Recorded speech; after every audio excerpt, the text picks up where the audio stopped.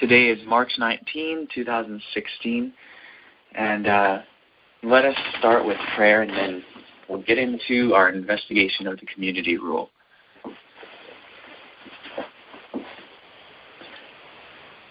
Heavenly Family, Todah, thank you so much. You have blessed us with a wonderful Sabbath, and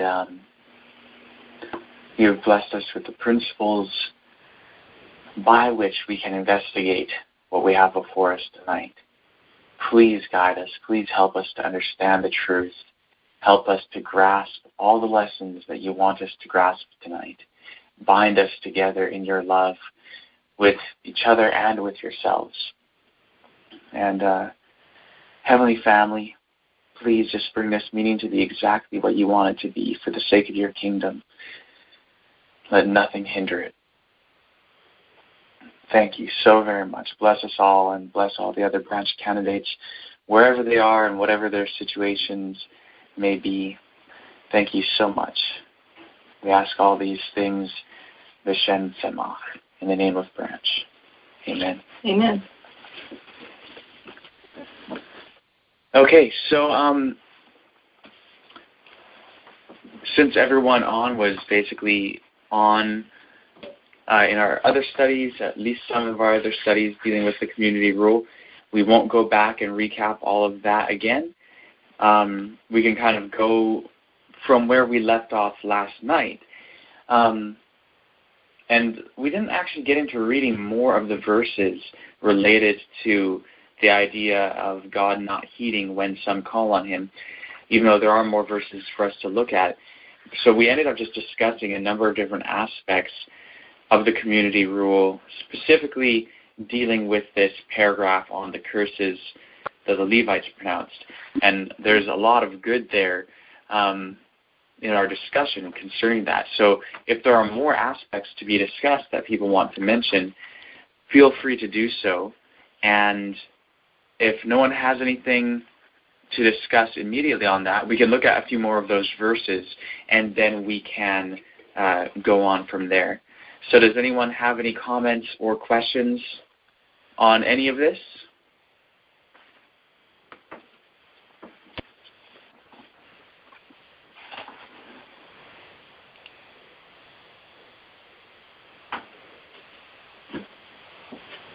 Okay. I guess we can read a few more of these verses then. Again, I'll kind of just briefly sketch what it is that we're talking about specifically here. So we're looking at 1 QS, column 2, line 5 is about where this starts. And so this is the community rule, and we're looking at the covenant ceremony, entering into the covenant. And so far there has been the priests and Levites blessing the God of salvation and all his faithfulness, and then the priests recited the favors of God, and then the Levites declared the iniquities of the children of Israel, and then those entering the covenant confessed their sins and acknowledged the mercy of God, following which the priests were to pronounce a blessing on all the men of the law of God, and then the Levites pronounce cursing, or pronounce a curse on all the men of the lot of Belial. And that's this paragraph that we have been looking at. And the phrase in particular that we, especially last weekend, we were looking at the phrase, may God not heed when you call on him. We've been looking at that, and we read a number of verses dealing with that, and how, yes, there are plenty of verses actually within the various popular canons of Scripture that different religious communities have that speak of that same idea. This is in the Hebrew Bible, otherwise known as the Old Testament. It's also in the New Testament, in the writings of Paul.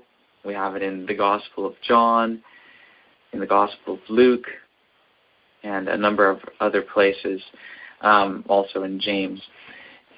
So we've been looking at that. We haven't looked at all the verses yet, if I'm remembering correctly, the last one that we looked at was Isaiah 59, verse 2, but we may have actually looked further.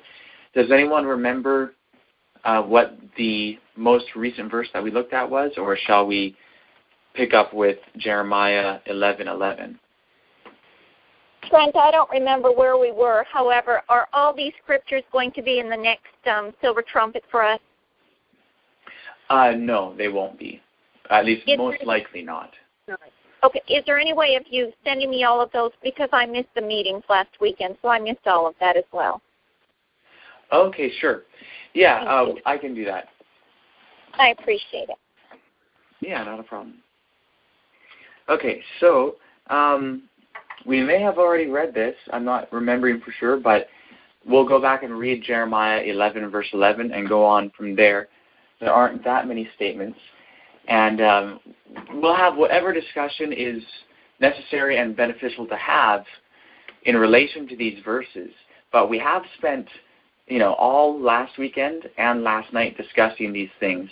And so I'm thinking that it's likely the case that many of these things or the principles that underlie these statements have already been threshed out a lot. So it won't be surprising if we don't go through a whole lot on these particular aspects in this meeting, and then we can look at the next aspect. But at any rate, Heavenly Family, bless us as we read these verses. In fact, I'll mention a few verses again, and then people can look them up and read them. So the first verse is Jeremiah chapter 11, verse 11, if someone could look that up. And if someone else could look up Jeremiah chapter 14, verse 12. And if another person could look up Ezekiel chapter 8, verse 18. I have that one. Awesome. And if someone else could get Micah chapter 3, verse 4. Okay, so whoever has Jeremiah 11, verse 11, would you like to read it? I have it. Okay. So I, the Lord, say this: I will soon bring disaster on them, which they will not be able to escape. When they cry out to me for help, I will not listen to them. Okay, any comments on that?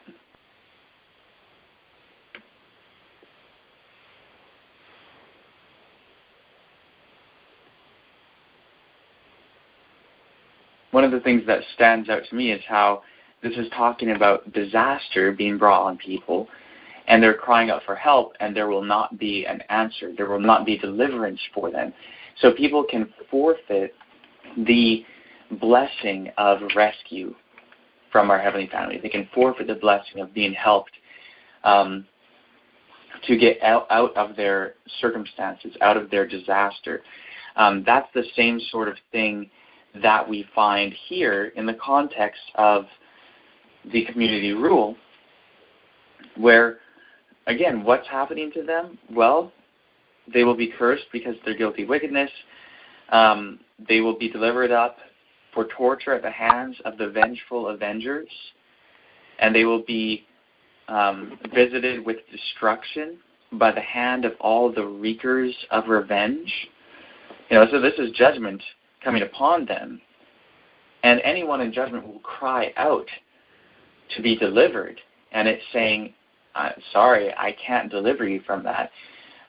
Reminds me of the final destruction of the wicked after the 1,000 years and after the 100 years, even when they're resurrected for the final destruction. There will be no answer to their cry. Yeah, there's no deliverance from that.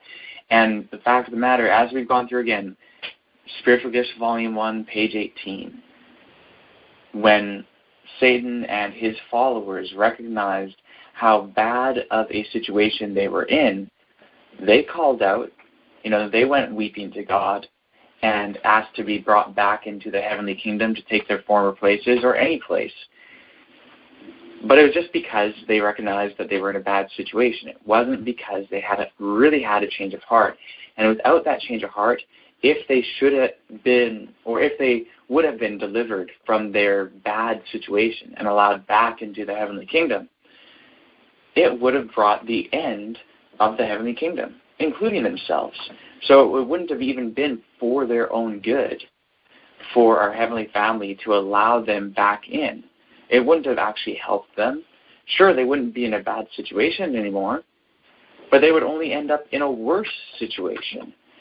And so that's what we find many times, where heaven cannot help those who have refused to live according to right principle. Kind of like, if you have someone who's committed an awful crime and is put in jail and just, pleads with the judge, please just don't send me to jail, please. Well, if it's a just judge, the judge shouldn't hear that. The judge should say, no, sorry, I can't just let you free out to roam around people and, commit worse crimes for yourself and, against others. That would be entirely unjust. And so it's only because of misconceptions of the love, grace, and justice of God that people, including myself, have misunderstood things like this, that God won't answer certain prayers or hear certain calls for deliverance. But it's really the only right and just thing to do, and we recognize that in everyday life when it comes to certain circumstances. It's just we haven't thought to apply those same principles to God and what we read in Scripture. So if there are any other comments on this, please do voice yourself, and you can, make a comment or ask a question or whatever it may be. But we don't want to leave too many long pauses between reading so that we can continue on. So if there are any other comments, you can voice it. If not, whoever has Jeremiah chapter 14, verse 12, please go ahead and read that. I have it. When they fast, I will not hear their cry, and when they offer burnt offering and oblation, I will not accept them, but I will consume them by the sword and by the famine and by the pestilence. Okay. Any comments on that? Sounds pretty straightforward. Indeed, yes. Pretty straightforward.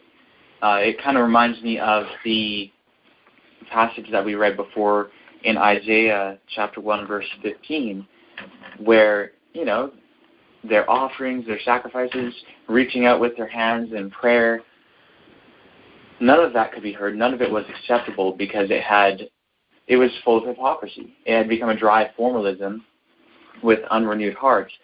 So here again, if they fast, I will not hear their cries for help. Even if they offer burnt offerings and grain offerings, I will not accept them. Same type of idea. If there are any other comments or questions on that passage, anyone can feel free to make your comment or question known. And otherwise, whoever has Ezekiel 8:18, go ahead and read that. I have 8:18. Okay. Therefore will I also deal in fury. Mine eye shall not spare, neither will I have pity. And though they cry in mine ears with a loud voice, yet will I not hear them. Okay, so, with that one, we are all familiar with Ezekiel 9. Do not let your eyes spare, neither have pity. I think that's in verse 5. That's something as Davidians that we're all familiar with. But here it attaches to that idea, not listening. The way it puts it in the NET is, when they have shouted in my ears, I will not listen to them. Again, why? Well, Ezekiel 8, verse 18 describes the utmost idolatry, hypocrisy, desecration on the part particularly of the leading men in the temple, and how they, just were committing abominations in the eyes of God. So how could they be heard?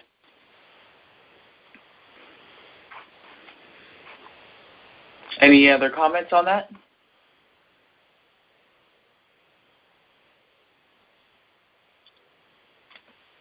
Okay. Whoever has Micah 3:4. Micah 3:4. Then shall they cry unto Yahweh, but he will not hear them. He will even hide his face from them at that time, as they have behaved themselves ill in their doings. Okay. Any comments on that? Well, I might just make a quick comment. A lot of people, for some reason, they just believe, and many of us have really believed that anytime you cry out to the Lord, no matter what you've done, what you're currently doing, He's just so kind and generous, He's going to always hear you. And all these verses show us that there is some point when, unless a person that's done wrong is speaking in full repentance at the time, these verses prove to us, it just kind of proves that once saved, always saved is not true as well. But I think you all know what I'm talking about here. I mean, it's just that He doesn't always hear and won't always hear. But a lot of people believe that's not so. They believe any time they're praying that their prayers are heard, and it's pretty serious to know that that's not the case in all cases. Yeah, absolutely. It is so serious and important to know. And of course, then you have the statements from Ellen White in early writings, how people could be offering up prayers which they think are going to Jesus, but really they're going to Satan, and Satan is the one answering their prayers.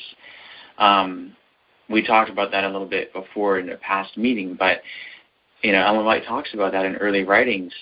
And in somewhere else, she says that within the context of her talking about a doctrine of spurious holiness, she says that people will call Satan Christ our righteousness unknowingly. And yeah, it's really incredibly serious.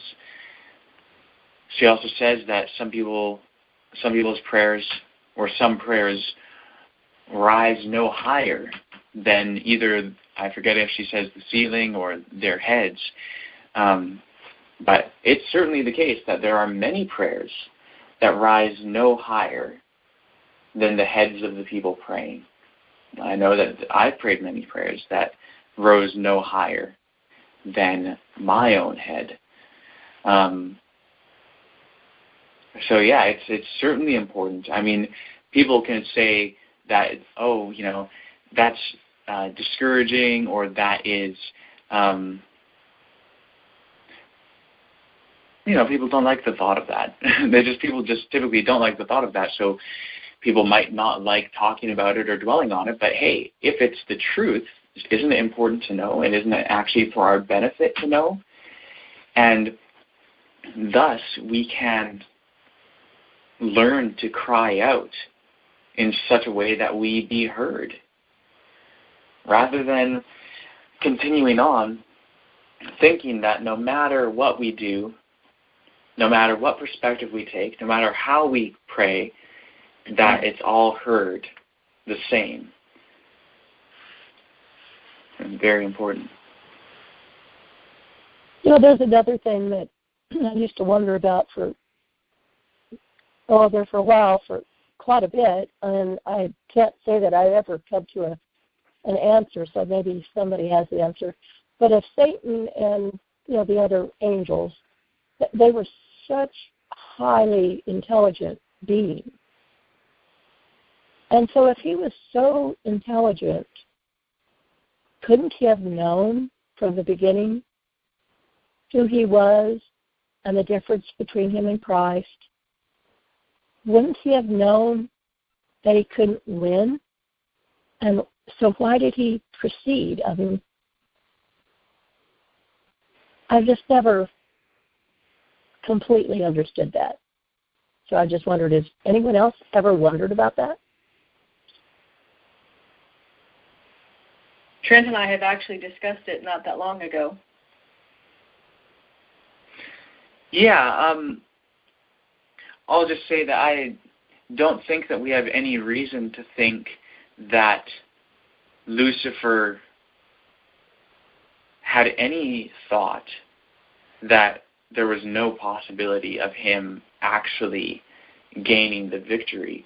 Of course, the very fact that he did make war shows that he really did think that he could have the victory. Just as no one sets out into battle with no thought of benefit or victory or anything like that. So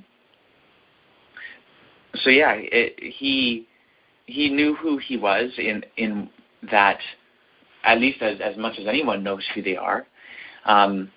He didn't at first know who Christ really was, but that was revealed.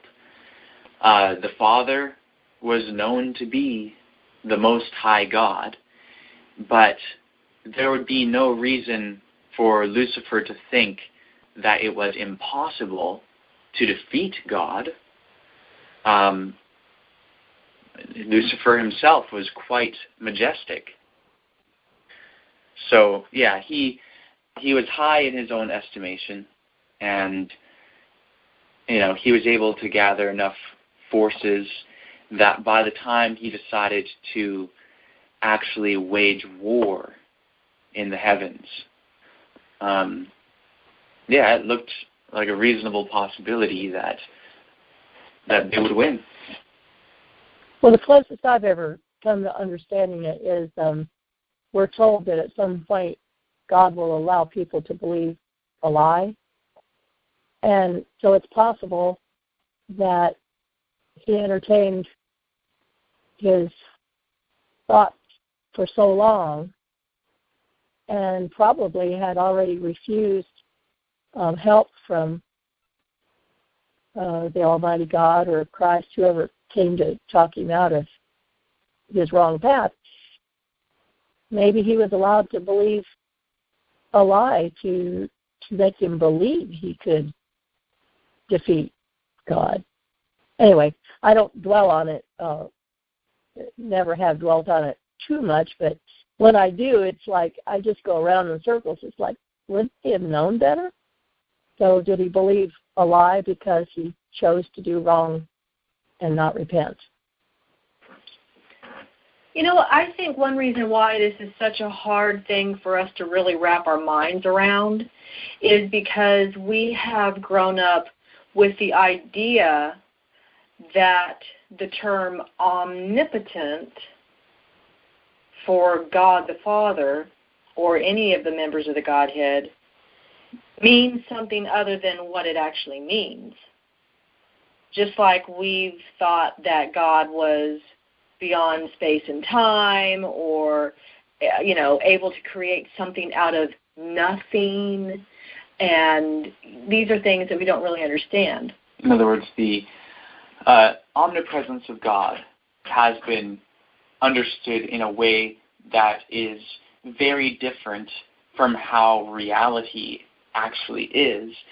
And the omniscience of God has been understood in a way that is very different from how reality actually is. And just so the omnipotence of God has been understood in a way, it just goes to points of the ridiculous. God can do anything, is the thought, and that means that anything that is conceivable is possible for God to do, and that actually just doesn't make sense. Just because you can conceive of something does not mean that it's possible in any way. So people pose such questions as, can God make a rock so heavy that he can't lift it? And people spin around and around on that because, well, God is supposed to be omnipotent, and so he's supposed to be able to do everything. So you'd have to say, well, yes, God can make a rock so heavy that he can't lift it. But then, then he has a rock that he can't lift, but he can do anything, so he must be able to lift it. I mean, all that shows is that omnipotence, if God is all-powerful, it is necessarily within certain limits or certain spheres, because to say that someone could make a rock so heavy that they can't lift it, and that, you end up with a self-contradiction.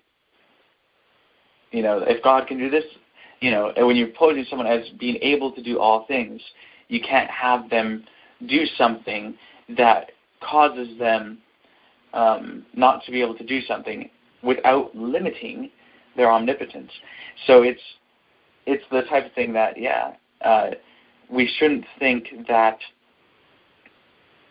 there's something going on with God that's just has it so that absolutely no rules, not even the rules of consistency and truth and logic and reality apply to him. As far as the whole aspect of Satan lying to himself, well, I'll say, he certainly lied to himself. He believed a lie. From the very moment that he sinned, he believed a lie. And you can say that God allowed it, but it's not like God has a specific moment where he wasn't allowing him to believe a lie, and then all of a sudden he's like, okay, I'll allow him or cause him to pass under some sort of delusion. No, all people have been allowed at all times to believe a lie, allowed in the sense that God isn't going to actively prevent them or make their minds unable to believe a lie. We all have the ability, and Lucifer always had the ability to believe a lie, and at a certain point he did believe a lie, and then he just kept on carrying that through, and our Heavenly Family pled with him not to believe a lie from the time that he first manifested that he was believing a lie, but he just refused their pleadings continually and persistently, and that gave him a spirit of independence whereby he thought that he didn't have to do anything that depended on God. Like he could be independent of God, independent of heaven or our Heavenly Family, and yet continue on successfully. And as he did that, he kept on with that mindset. It's okay, well, if I can exist and continue on successfully without God and his family, then perhaps I can even just bring them to an end. And if I can continue on independently, then you have an independent rule, an independent government that can rival the other government. And so that's kind of how that can progress.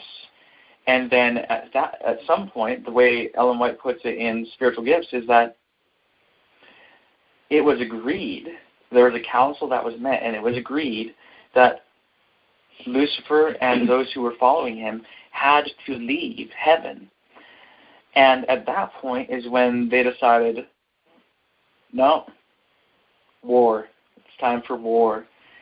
And so that's when war was declared, and battle was fought, and eventually, we don't know. No one really knows how long it lasted, but eventually, they were banished from that place, and they ended up here somehow. So that started a whole nother story. So anyways, I don't know if any of that was helpful, but I think sometimes just viewing things from slightly different angles can be helpful to get a clearer picture of the scenario. And it still maybe doesn't answer all the questions. Like, there's still questions that we have. Oh, yeah. But at least we can start looking at it from a more realistic direction rather than, kind of staying in the same mindset. Because I know for me, I've had a lot of questions in the past and had no thought of any real answer because it all seemed too far out, because my mind was steeped in immateriality. But since that's been stripping away that understanding of the falsehood of immateriality, I've been able to kind of reevaluate some things that I've considered in the past. And, some of the things I've been thinking about are quite shocking to me, or even confusing, or disconcerting. But I'm just grateful for the process of coming at it from a framework of actual reality, and rather than imposing certain things like, oh, well, that isn't even a possibility because of whatever reason, which isn't based upon reality. So I think that's, for myself at least, I can honestly say that's a big reason why I've had so much confusion on certain aspects of things. It's just because I wasn't even considering these other options because I had a preconceived idea of how things were. I'll just say that. Okay. Well, if there's no other comments on that aspect, we do have some more verses to read on the issue of God not hearing when the quote-unquote they call on him. Just a few more verses, really, that I have written down on this aspect. If someone could get Zechariah chapter 7, verse 13, and if someone else could get James chapter 4, verse 3, and if another person could get James chapter 5, verse 16. And those are the last three verses that I have here. So whoever has Zechariah 7:13, if you could read it, that would be wonderful.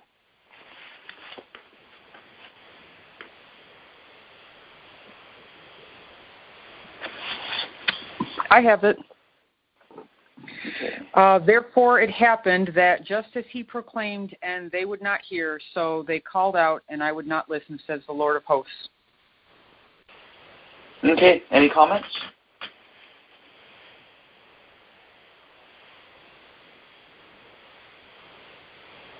I guess that one's pretty straightforward. Whoever has James 4:3, if you could read that. I have that one. You ask and do not receive, because you ask amiss, that you may spend it on your pleasures. That's a good one. Yeah. They've all been pretty straightforward, but what'd you say? I just said, do you have any more, anything to expand on that as to what stood out to you as being good about it? Well, it was a little bit more comprehensive as far as the circumstances. And so for me, it just kind of, I realized that my mind was narrowing in on the final end of something, even though that isn't necessarily the point of this statement in the community rule or even some of the verses that we've read. Some of them, I think, it was describing the end result. However, this is obviously speaking to people who are still in probationary time. They're not sealed for destruction necessarily. And it's just saying that God cannot answer a wrong request in any circumstance. Yeah. You ask and do not receive because you ask wrongly. You ask wrongly and therefore you don't receive. That is pretty simple, and that kind of boils it down to, no matter what the circumstances are, if we're asking wrongly, we can't receive. Any other comments on that?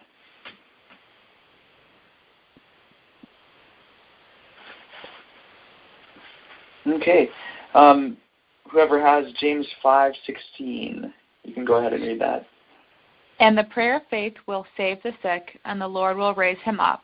And if he has committed sins, he will be forgiven. Nope, next one, sorry. Confess your trespasses to one another and pray for one another that you may be healed. The effective, fervent prayer of the righteous man avails much. Okay, so this one actually is showing contrast. It's the prayer of the righteous person that avails much. So we've seen a whole lot that says the prayer of the wicked essentially doesn't avail, but the prayer of the righteous does. And of course, we've seen that in other passages. But if it was the case that the prayer of everyone avails much, that if all prayers avail much, what is the point of specifying that the prayer of a righteous person avails much? Not much point. Yeah, there wouldn't be much point. Which actually, this brings me to another aspect that I think is really important to talk about, just understanding prayer a little bit better. And I'd like to just explain a few things about it, but it kind of departs from this particular verse. So I just wanted to ask before I express a few things about prayer, if anyone else had any comments or questions about this verse.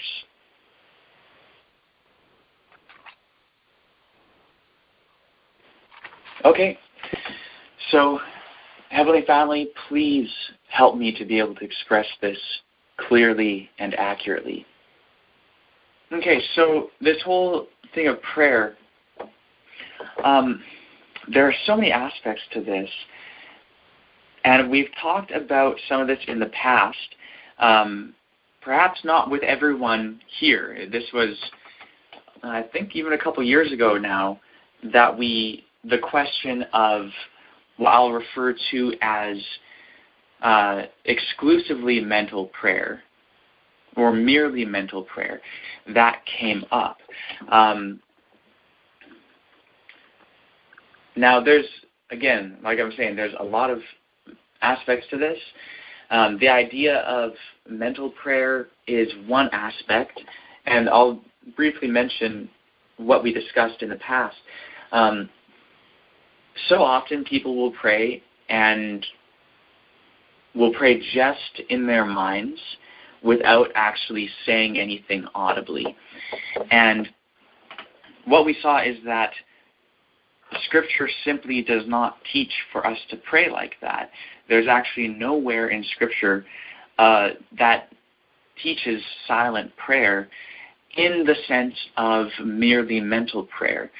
There is one example of silent prayer in Scripture, and it is Hannah in the temple. She, and the way it describes it in Samuel, and Ellen White talks about this too, she prayed and she was just so distraught she couldn't cause a sound to escape her lips, so she only mouthed the words. So she's actually mouthing the words rather than just thinking in her head. And so it was technically silent. It was inaudible unless there was the faintest whisper, but even that I'm not sure. But even then, though, she was mouthing the words. So it wasn't merely mental. It was really communicating as we typically do in life. You know, when we talk to others, we speak. All throughout Scripture, you know, when people pray, it's very, very few times that it actually says, and they prayed, and then it just says what they were thinking, or in fact, there's no times that it says what they were thinking, but it very few times does it say, and he prayed, or and they prayed, and then just gives the content of the prayer. Typically, when it records a prayer, it says, and he said, or they said, or she said. Or they cried out. Or they cried out, or cried aloud even. When David says, you know, I will pray in the morning, I will lift my voice unto you, like all throughout Scripture, prayer is very clearly an audible experience. And so, the conclusion that we have come to is that if we have no scriptural precedent for merely mental prayer, and we have, overwhelming evidence for audible prayer, then we should pray audibly. And that's, ever since this came up, or since I learned about this, and Doug talked about it too a little bit. He didn't really go into it, but I remember, and it might have even just been a private discussion with him, I'm not remembering exactly, but I remember talking to him, and he mentioned how among branches, at least some had come to understand that prayer scripturally is an audible experience. So since learning of that, I stopped to pray inaudibly because I recognize that's not a scriptural prayer. And so that kind of changed things in my mind of, okay, what exactly is prayer? How does it work? But it highlights a difference in how we typically think of prayer and how prayer is in Scripture. And I want to expand on this more beyond just the idea of mental prayer versus audible prayer. So here's the thing. So often we think of prayer as something that it is not. And in fact, the activity that people usually refer to when they use the word prayer is something entirely foreign to the true religion of Scripture. I'll mention that again because I think it's really important to sink into this. The practice that people usually refer to when they use words like prayer is something entirely foreign to the true religion of Scripture. So here's the thing. People usually think of prayer as some sort of something more reminiscent of meditation, or even more specifically, something more akin to telepathy. Just communicating just purely by thought. Which again, it's just not in Scripture. People also view prayer as being inherently effective. That, people use the phrase prayer works, which can be used within a right context, that phrase, but it is often used to convey a wrong idea, where people often view prayer as itself accomplishing something. There's some sort of spiritual power, mysterious power inherent in prayer. And there's been people who have actually done what they refer to as experiments, or, it's really pseudoscience, but there are people who have done whatever they have done, testing things, trying to detect certain energies or whatever the case may be when people pray, and say that they've discovered these things, and that it's really causing the world around us to change. Prayer causes the world to change in some fundamental way just by the act of praying.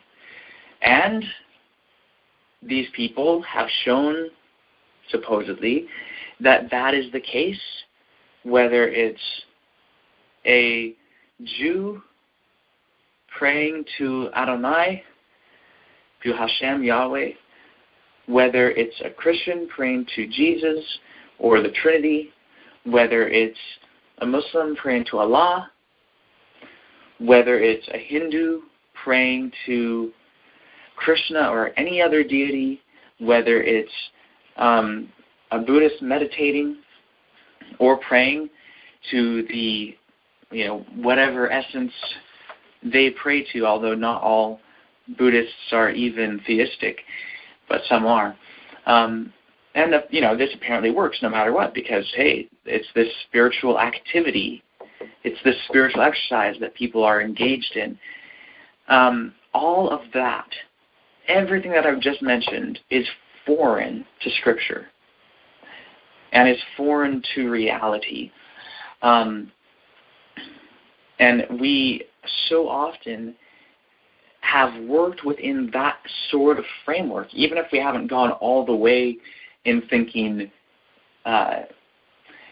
overtly about certain of those aspects, even if we haven't been aware of what certain people propose as to the effectiveness of prayer, and we haven't really thought it out, we've still operated within certain assumptions about prayer and what it is, what it does, how we ought to do it, and all of this.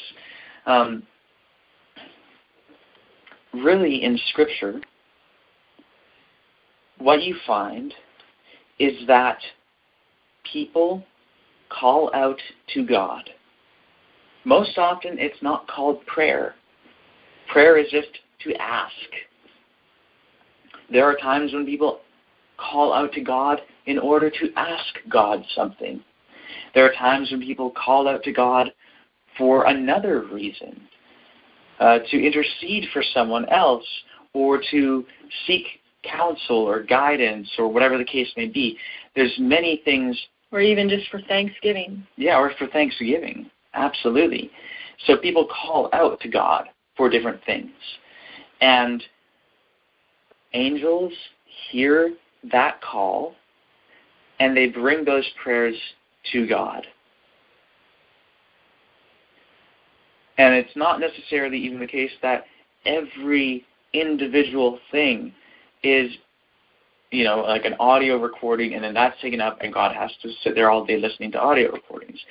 No, it's things are put in a more condensed form, the way it's presented in Scripture, where angels take prayers to heaven, and then you have, in Revelation, for instance, you have the angel at the altar offering incense in Revelation 8, and the incense is the prayers of the saints. Okay, so there you have the presentation of prayer. Christ is the one who stands before the Father and presents the requests, the supplications, and some angels evidently bring it to Christ, and other angels probably bring it to those angels, and it's, there's a real system that is in place, a real system underway, that isn't something of us just merely in our minds thinking all these thoughts and expecting a being to be constantly reading our thoughts and putting thoughts back in our thoughts, and all these different things. So that whole idea of prayer is erroneous. The scriptural idea of prayer, and even the word prayer isn't even the best word. I mean, it conveys the wrong thoughts.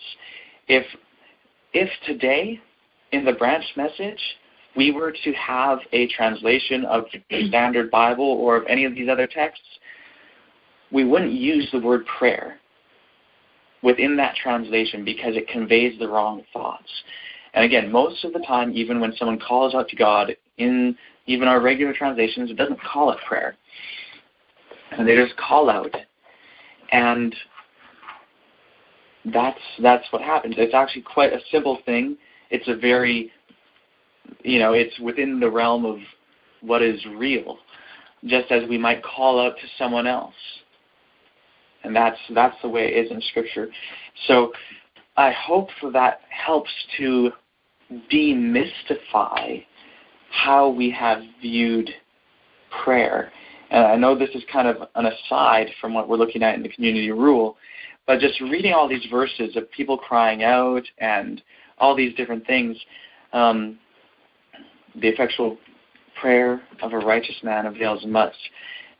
I think it's very helpful to view these things within their right context rather than imposing other things upon them.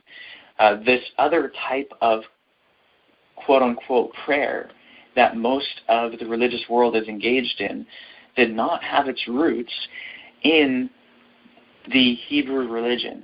Rather, it had its roots, once again, in Greek philosophy, where, Plato, his idea was that what is truly real is ideas.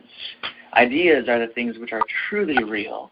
And therefore, God really, his reality is an idea. It's an immaterial, independent thing, and that God is so transcendent and above all and beyond all.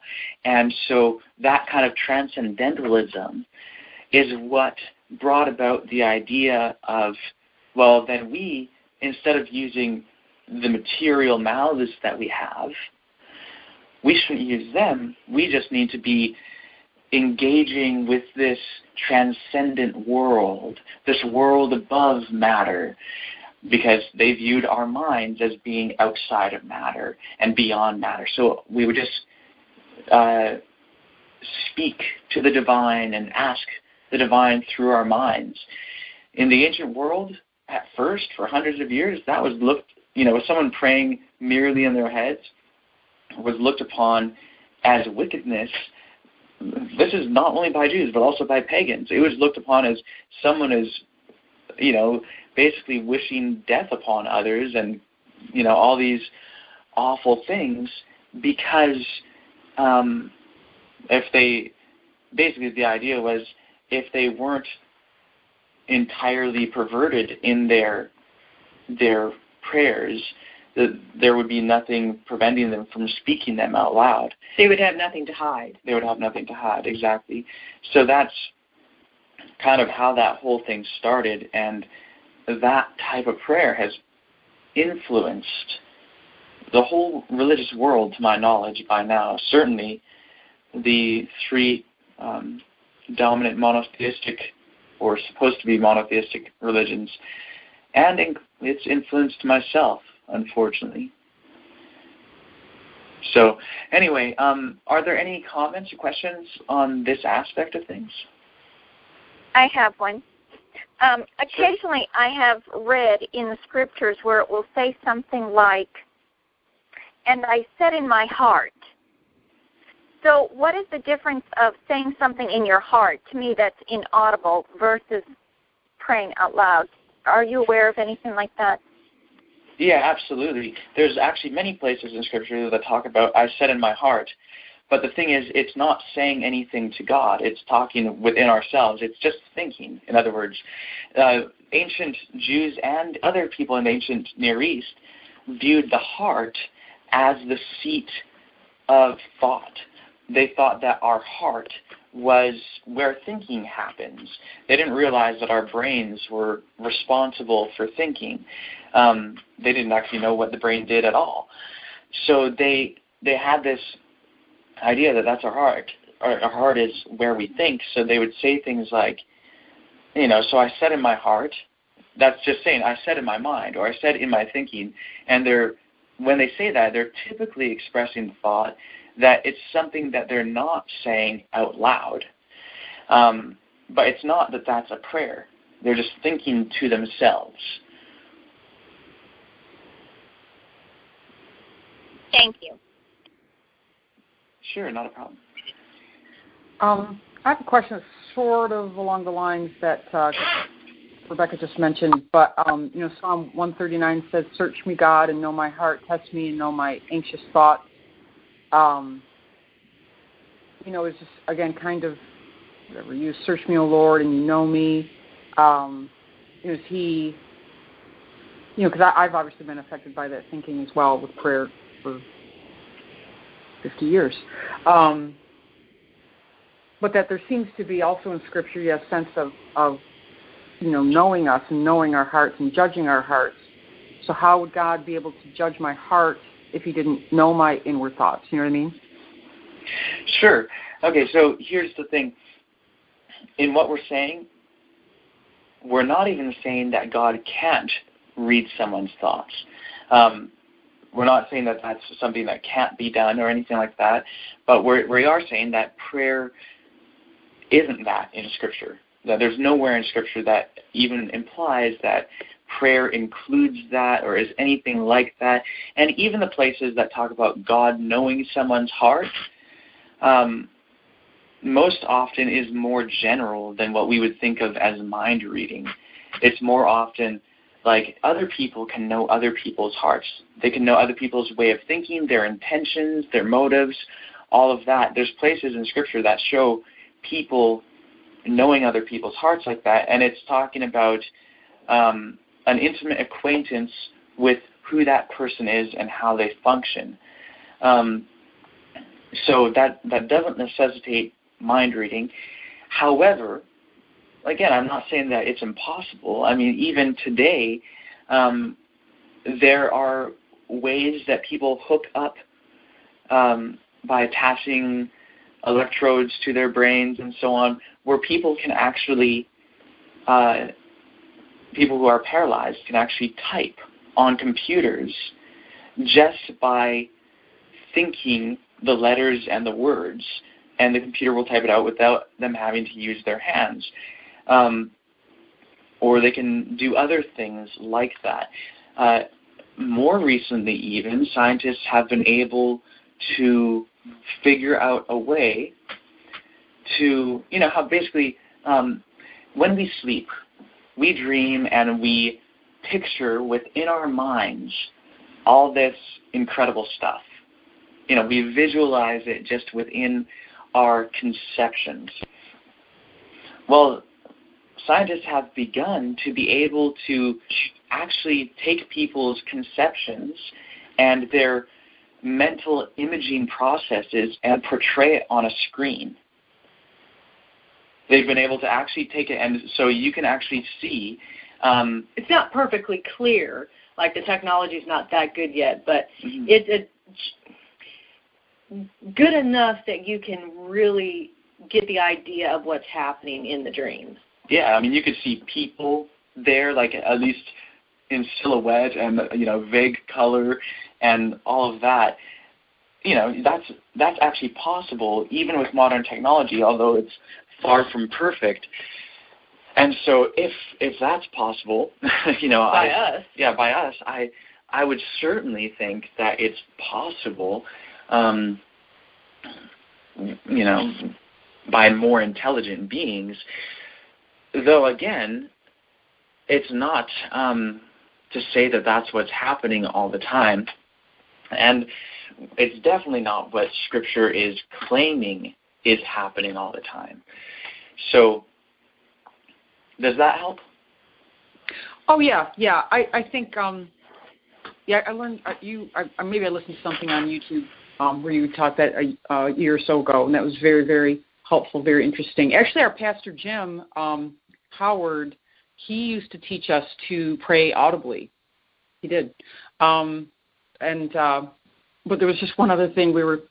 Me and Ed and Rachel are here, and we were talking before all of us were Seventh-day Adventists. The movie Bruce Almighty came out. I don't know if any of you remember that or if anyone saw it, starring Jim Carrey. Mm-hmm. And are you familiar with that movie? Yeah, I've seen it. Okay. It's just kind of funny where Ed was saying that all the prayers were coming to Jim Carrey because he wanted to be God, so Morgan Freeman let him be God, and then he's got 1 million prayers coming into his email, and he just answers yes to all of them, just yes, and hit return, and then it just causes like massive pandemonium, kind of going to the that God doesn't hear every prayer, that he wouldn't answer yes to every prayer, how ludicrous that would be to answer yes to every prayer. Prayer would just be utter chaos. You know what I mean? It just is a ludicrous thought. Just interesting. Absolutely, yeah. No, actually, that's a good point.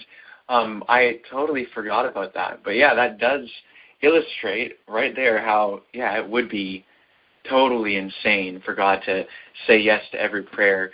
And yeah, that does show, what it would be like if prayer was how people typically think it is.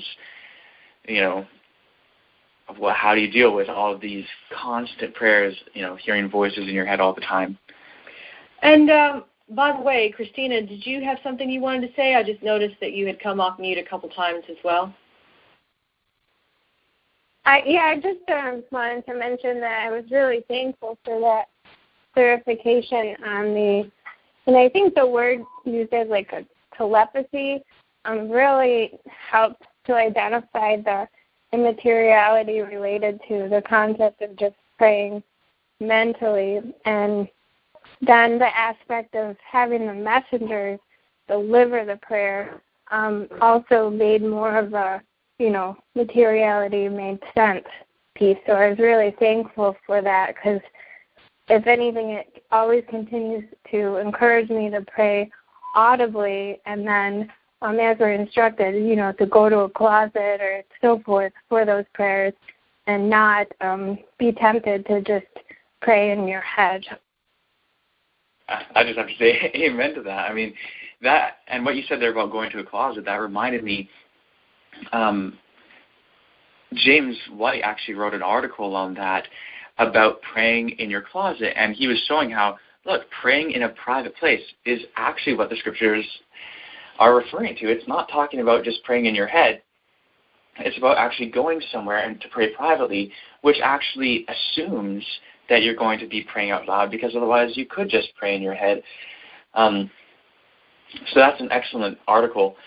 In regard to the other aspect of the messengers taking our prayers and so on, this reminds me of another statement by Ellen White.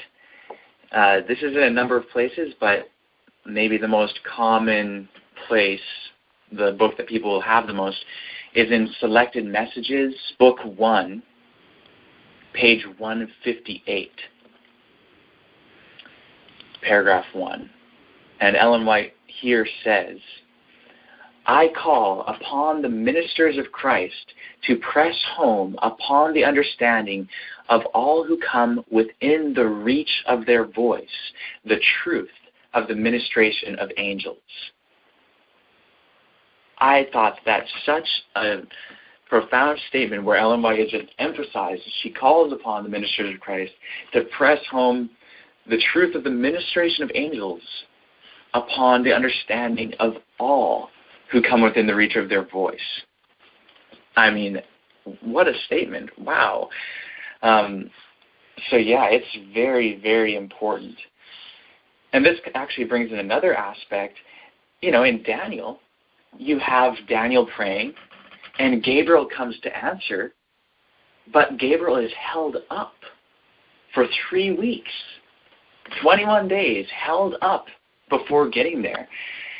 That shows, again, the reality of prayer and answering prayer and how it actually works, rather than what I will call a more superstitious view of prayer. And this actually, the way that we've often viewed prayer is actually quite superstitious, where we will, it's kind of like what we often do when we think of prayer, and the way that we typically think that prayer works is we will ask for things, and the things that happen the way that we thought to, we will think, well, it worked. And then all the things that don't happen, we just don't think of those things. We ignore those things.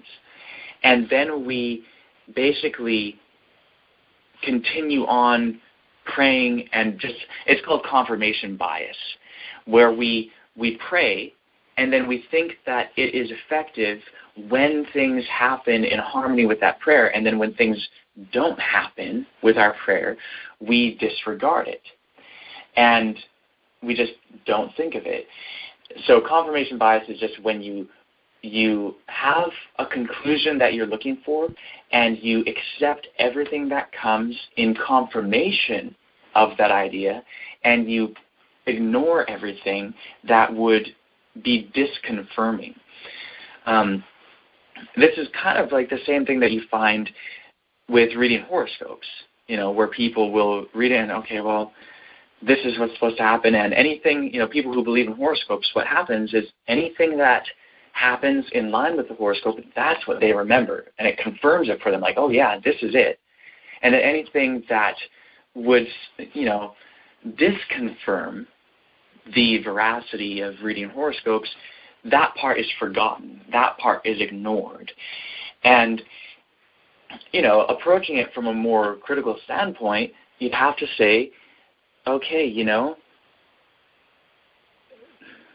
it's that, the majority of horoscope readings don't actually apply as it should if it actually was a real phenomenon. Or at least, or I should say at best, it's 50-50. And that's the truth when it comes to prayer as well, in the way that people typically think of prayer. The transcendental meditation type prayer, or the telepathic type of prayer, is the same sort of thing. And, it's kind of like people will think, oh, well, what about this prayer? What about that prayer? And then people end up thinking things like, if something really tragic happened and people were praying and their prayer wasn't answered, people will think, well, God must have just had a better plan for them, even if they were, raped and tortured and ended up dead. Well, you know what? The fact of the matter is that there's real tragedy in the world. Tragic things happen, awful things happen that is entirely contrary to the will of our Heavenly Family. And in some circumstances, it's just the case, so sadly, that our Heavenly Family couldn't intervene. It's when people are in the dominion of darkness and in the dominion of wicked gods, and, bad things are going to happen. Our Heavenly Family doesn't want it to happen, but when people willingly turn away from truth, they're forfeiting, just as we've been reading in all these places, they're forfeiting the deliverance that otherwise could have been available to them. So there's plenty of awful things that happen in the world, and it's not always the case that God just had a better plan for that person. Same thing happens when people, in certain circumstances, when people are disobedient to the laws of health, let's say, and then pray, and then they still end up with their illness, or they still end up passing away, let's say. Well, it's not, just that God decided, well, I'm just, I have a better plan for them, or whatever the case may be. It's, hey, they're breaking the laws of health. They have to deal with the consequences of that. And unless they're willing to change, how can they have any blessing from God in regard to their health if they're just going to continue on damaging themselves? We have to get away from a kind of superstitious view of prayer. Any other comments? I had just one more comment about audible prayer in the Bible, and you may have mentioned this before, I don't know, but Daniel, with Daniel in the lion's den, when the magistrates were trying to get Daniel, and they knew they couldn't get him, on any sin, and so they were like, oh, he prays to his God, obviously at the appointed times, which is interesting. And then the only way they could have arrested him for praying not to King Darius is if he was praying out loud, because if he was praying in his head, then how could they have proved that he was breaking the law of King Darius, you know what I mean, and to be thrown into the lion's den? So he had to be praying out loud so they could have arrested him, Absolutely. That's an excellent example. Amen. So can Satan put thoughts in our minds? I guess it depends what you mean by that. Well, it really depends I've what always you mean. heard, in fact, back when I used to pray silently, I prayed silently a lot of times because I didn't want Satan to know what I was prayed about. I thought that was secret from him if I prayed in my mind. But then I've also heard that, that thought comes from Satan or whatever. So, and have you ever just had a thought come into your mind out of the blue? You're not thinking, you might just be looking at a flower or something, and a thought comes in your mind. You think, where'd that come from? And it wasn't a good thought. Maybe it was something from years ago or whatever. So right. does that thought come from Satan? Or is that just reality of that we have memories in our mind? Or I don't know. Okay, I'm just asking. There's multiple ways to look at this, and that's why I was asking. It depends what you mean. And first, actually, I'll address the idea of not praying out loud, from the thought that the devil will hear. Well, first of all, it's not a scriptural idea, because, of course, in Scripture, the example is to pray out loud. Second of all, it kind of assumes that the devil is always listening to everything we say, or that demons or fallen angels or whatever are always listening or able to listen, when that isn't necessarily the case. I mean, there's the secret counsel of God, and certainly our Heavenly Family is able to put people in a place where there's no fallen angels to hear them, or, to drive away the forces of darkness so that they're out of range.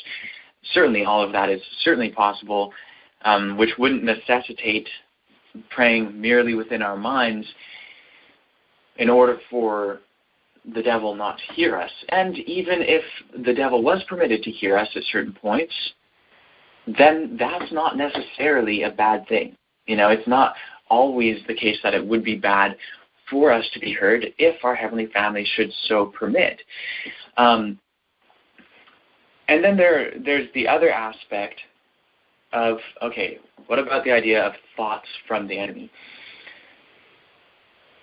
First, I'll just say, yes, we can have thoughts that are from the enemy, but that doesn't express the mechanism by which those thoughts arise in our minds. That just explains their ultimate origin. But those thoughts could enter our minds in many different ways. One thing is the power of suggestion. People suggest things to each other in very subtle ways all the time, to the point where people might not even realize that they are having something suggested to them, and they might not even realize sometimes that they are suggesting something to someone else. It's extremely subtle. And certainly anyone who has lived for however long, the longer you live, the more you pick up on subtleties, and the better you become at dealing with subtleties. So certainly Lucifer and the fallen angels would be masters of subtlety and masters of suggestion. Also, a way to,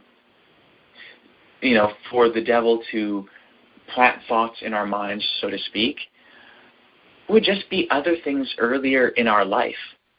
Other things that are there, that are in our memories, that will just end up coming to mind in some way, even if we don't remember why it's coming to our mind or how it got there in the first place. But it could just be something from our distant past, from childhood or whatever, that took place that arises in our minds in certain circumstances. Even, smells trigger memories amazingly, far distant memories. Anything can trigger a memory or a thought or a way of thinking, and it's extremely subtle. It can be suggestion there in the moment, or it could be something from the past that has caused us to think a certain way, and then we think that way, and ultimately it has its origin with the Prince of Darkness. Whether there are other ways, people in just speaking lies. Someone speaking a lie plants a thought from the enemy to someone else. It provides a temptation from the enemy for someone else. There may be other ways too that are more, require some sort of more high-tech something.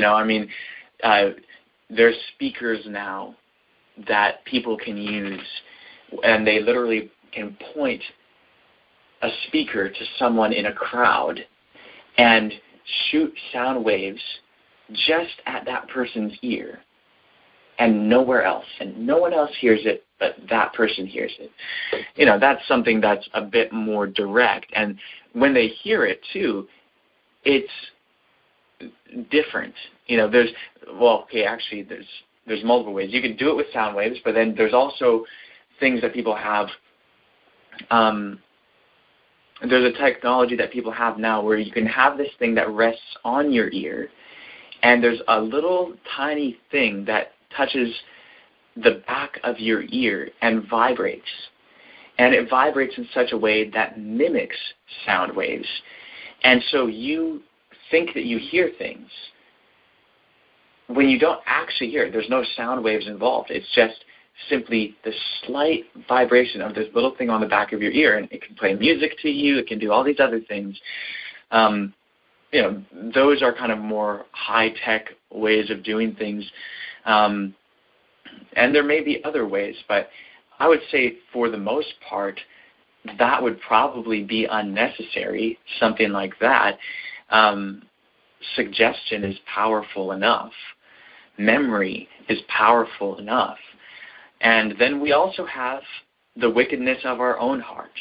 Ellen White talks about that, how, temptations from the enemy and the wickedness of our own hearts. So we have all these different things that doesn't require anything,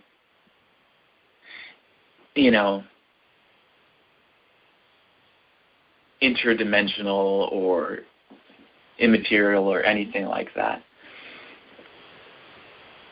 So the best thing to do, I would think, if a thought comes to your mind that shouldn't be there, is just to say, "Oh, that's not a good thought.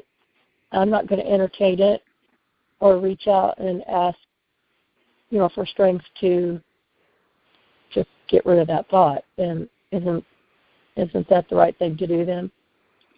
Yeah, regardless of the mechanism of how it got there, that doesn't really matter in terms of dealing with it. It's just, if there's something that's not true, if there's something that's not according to right principle, and it's a thought that arises in our minds from whatever means, then we ought to reject it. And we ought to just call out to our Heavenly Family to deliver us from it, to not give into it, to not take it as our own. And what that means, to take it as your own, would be to, let it stay there, to dwell on it, to allow it to affect your way of thinking and your decisions and all of that.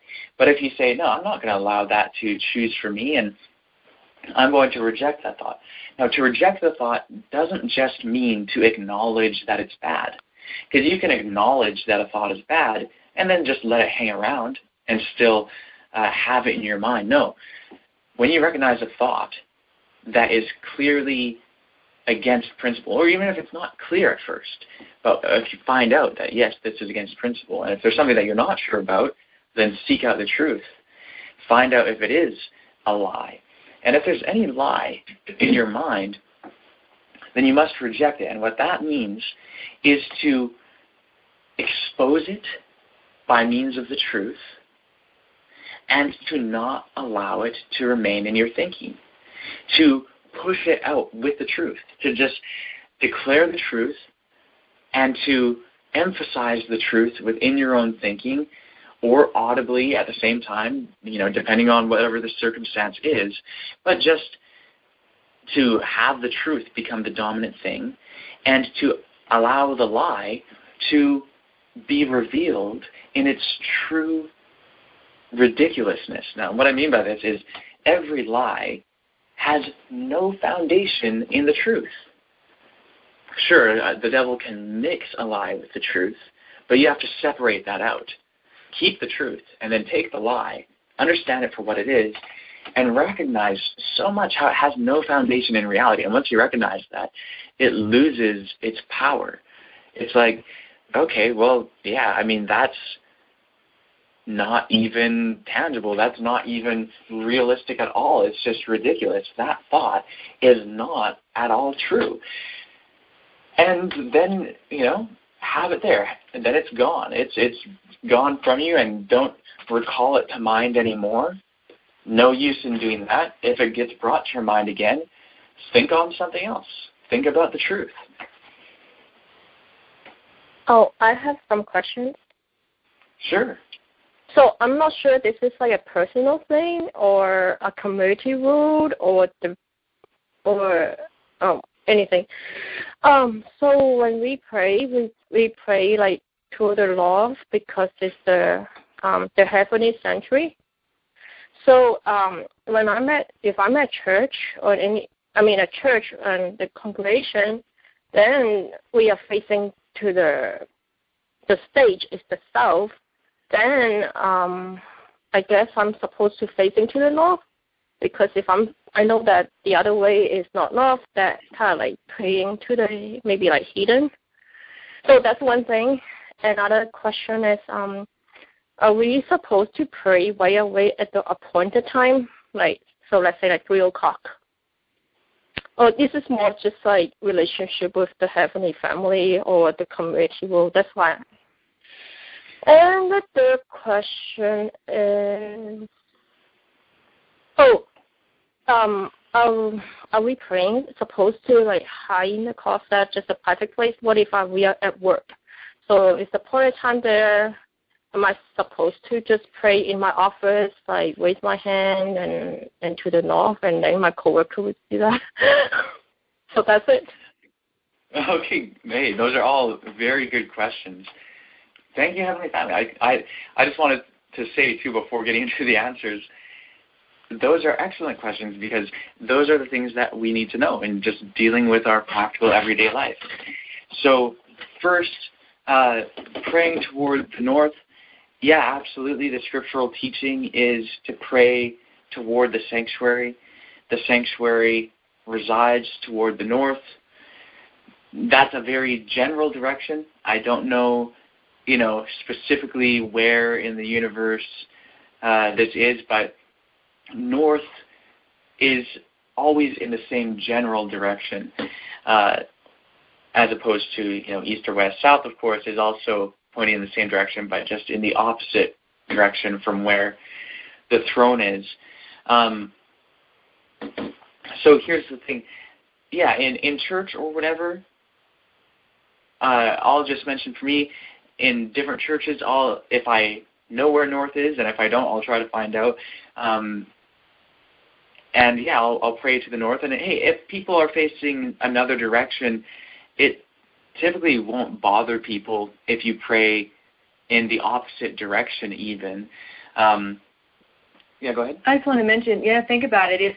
If you're facing the podium and that makes you face south, all you have to do is turn around and have you rest your elbows on the seat of your chair or pew or wherever, and nobody's going to think anything about that. Or raise your hands even. Or raise your hand. Yeah, whatever. I just mean turning that direction. Yeah, mentioning the elbows on the seat was not really specific to the purpose. But, yeah, raising your hands, although, as I understand it, it's only when we ourselves are speaking that it really is more important, I guess, if you will, to raise your hands. If someone else is praying, there's not necessarily a precedent for raising your hands. You can, if there's nothing wrong with that, but it's not like you need to feel like, oh, I'm not doing something right if I'm not raising my hands while someone else is praying. Yeah, there are scriptural examples, and Doug wrote a little study called Lifting Hands in Prayer, in which he goes through those examples and shows how yes, there are times, like at the dedication of Solomon's temple, where Solomon is praying. He's the one who's speaking. He's raising his hands, and no one else is.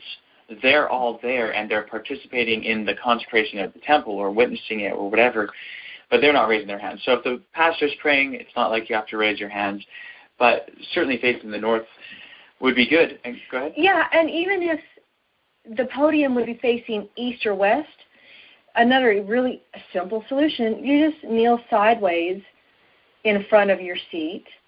And again, most people aren't going to think anything about it. I've seen other people do it just for convenience sake, not having anything to do with facing any particular direction. And so it's easy to do. And even if someone does notice, oh, that's different, that's just an opportunity to Absolutely. witness. But yeah, the idea is when we talk to people, we face them. That's typically the way it is. Sure, there's times when we might be doing something and we talk to someone and we're not facing them. And the same stands true with our Heavenly Family. There's times where we might be doing something and we can call out to them. And we might be doing something where we can't stop and kneel down or raise our hands or face north or whatever. We're just in the middle of doing what we're doing, and we need to call out to them. Or there's times where we might be in a circumstance where we can't say something out audibly, but we can mouth something or whisper something. It depends on our circumstances for sure. The times of prayer are certainly just that. They're times of prayer. It doesn't mean that we're not supposed to pray at any other time. We can pray at any time, but there are times that are appointed for prayer. And the 3rd hour and the 9th hour of the day are times of prayer and sacrifice in the typical system. And what we've learned in the antitypical system is that the sacrifice has been replaced by the suppers of the Lord, and so they are included within those 3rd and 9th hours. Basically we have, actually in Scripture, there are actually 7 primary times of prayer each day, with a hidden 8th. There's a midnight prayer, which, to my knowledge, doesn't require getting up every single midnight and praying. To my knowledge, hey, if our Heavenly Family shows us something other on that, then hey, they will. But there are 7 times, upon rising, and these are all pointed out in different places in Scripture. Upon rising, then at sunrise, then at the 3rd hour, then at noon, and then at the 9th hour. And that's not 12 o'clock our time. It's just the 6th hour of the natural day. Just like the 3rd hour isn't 3 o'clock in the morning, the 3rd hour is the 3rd hour from the rising of the sun. So after the noon prayer, there's the 9th hour, and then there's when the sun goes down is also a time of prayer, and then there's on retiring to go to sleep. Those are the 7 times of prayer, and then there's also the midnight prayer. All of those times are appointed by our Heavenly Family, and those are times to pray, and we should all pray at those times. But it's not restricted to those times. Also, I'll mention that the only ones that we know for sure are for the duration of a whole hour are the 3rd and 9th hours. Those are times. Those are more than just times of prayer. They are times of prayer, but they're more than that as well. And so, for instance, I don't know of anything which would suggest that upon waking in the morning, it's required to pray for an hour. And then when the sun rises, to pray for a whole another hour. And then at the 3rd hour, at noon, at the 9th hour, at, sunset, upon going to bed. There's nothing that we know of which would suggest that all of those times of prayer last for the entire hour. The 3rd and 9th hour, the entire hour in both those instances is set aside as holy to our Heavenly Family. There are appointed times of prayer, of worship, of suppers of the Lord. And, so those are all those aspects. As far as hiding in the closet, I think we've already kind of touched that, how, you can be in any circumstance, and if you need to call out to our Heavenly Family, feel free to, even if you're doing something like, when Teresa and I have had to drive a lot. Well, while we're driving, it's totally within what is right to do to talk to our Heavenly Family as we're talking to each other and driving. And it's not necessarily that we have to stop every time we want to say something to them. However, there are plenty of times in life where we're doing things and it's good for us to stop, to kneel down and raise our hands to heaven and call out to God. There's many times when I'm writing where I'll stop and I'll kneel down, raise my hands to heaven, and ask our Heavenly Family for guidance. And, so that's entirely within their will. And so I hope that that's all clear on all those aspects. Does that help? So we, the appointed time or the 7-time prayer, then we play, 5 times. So at least we pray right at the clock, right? So it's like 3 o'clock is the appointed time. Then we just need to do it at 3 instead of like 3:10 or 3:15. Right. Okay. So on that aspect, I'll mention a couple things. It is good for us to be timely. So when sunrise happens, we should pray as the sun is rising. When sunset happens, we should pray as the sun is setting. At noon, we should pray when it's actually noon, not waiting half an hour or however long. However, I will mention that in ancient society, they had no such thing as minutes. So to them, there's no difference between 3 o'clock and 3:01 or 3:02. Because they don't have clocks, they don't have anything like that. They're just going by the sun. And so when the sun, they use sundials and so on, and their sundials would mark out 12 divisions of the daylight period. And when it gets to the third of those 12 divisions is when they would pray. When it gets to the middle, the noon, then they would have the noon prayer. When it gets to the 9th hour, then they would have that 9th hour prayer. So it's not necessarily down to the exact minute. It's going according to the sun. And I actually want to learn more about sundials and how to make them and so on, because that's actually how they did it. And since that's how they did it, and our Heavenly Family gave them that system when they were keeping time like that, well, then that's how they appointed those times. But it's not that we have to go by that. We, obviously on the website, the old website, we have a way to calculate out the same thing. I think something else that might be helpful, Rachel, is to just keep in mind that everything we do should be based upon true principles and heavenly principles.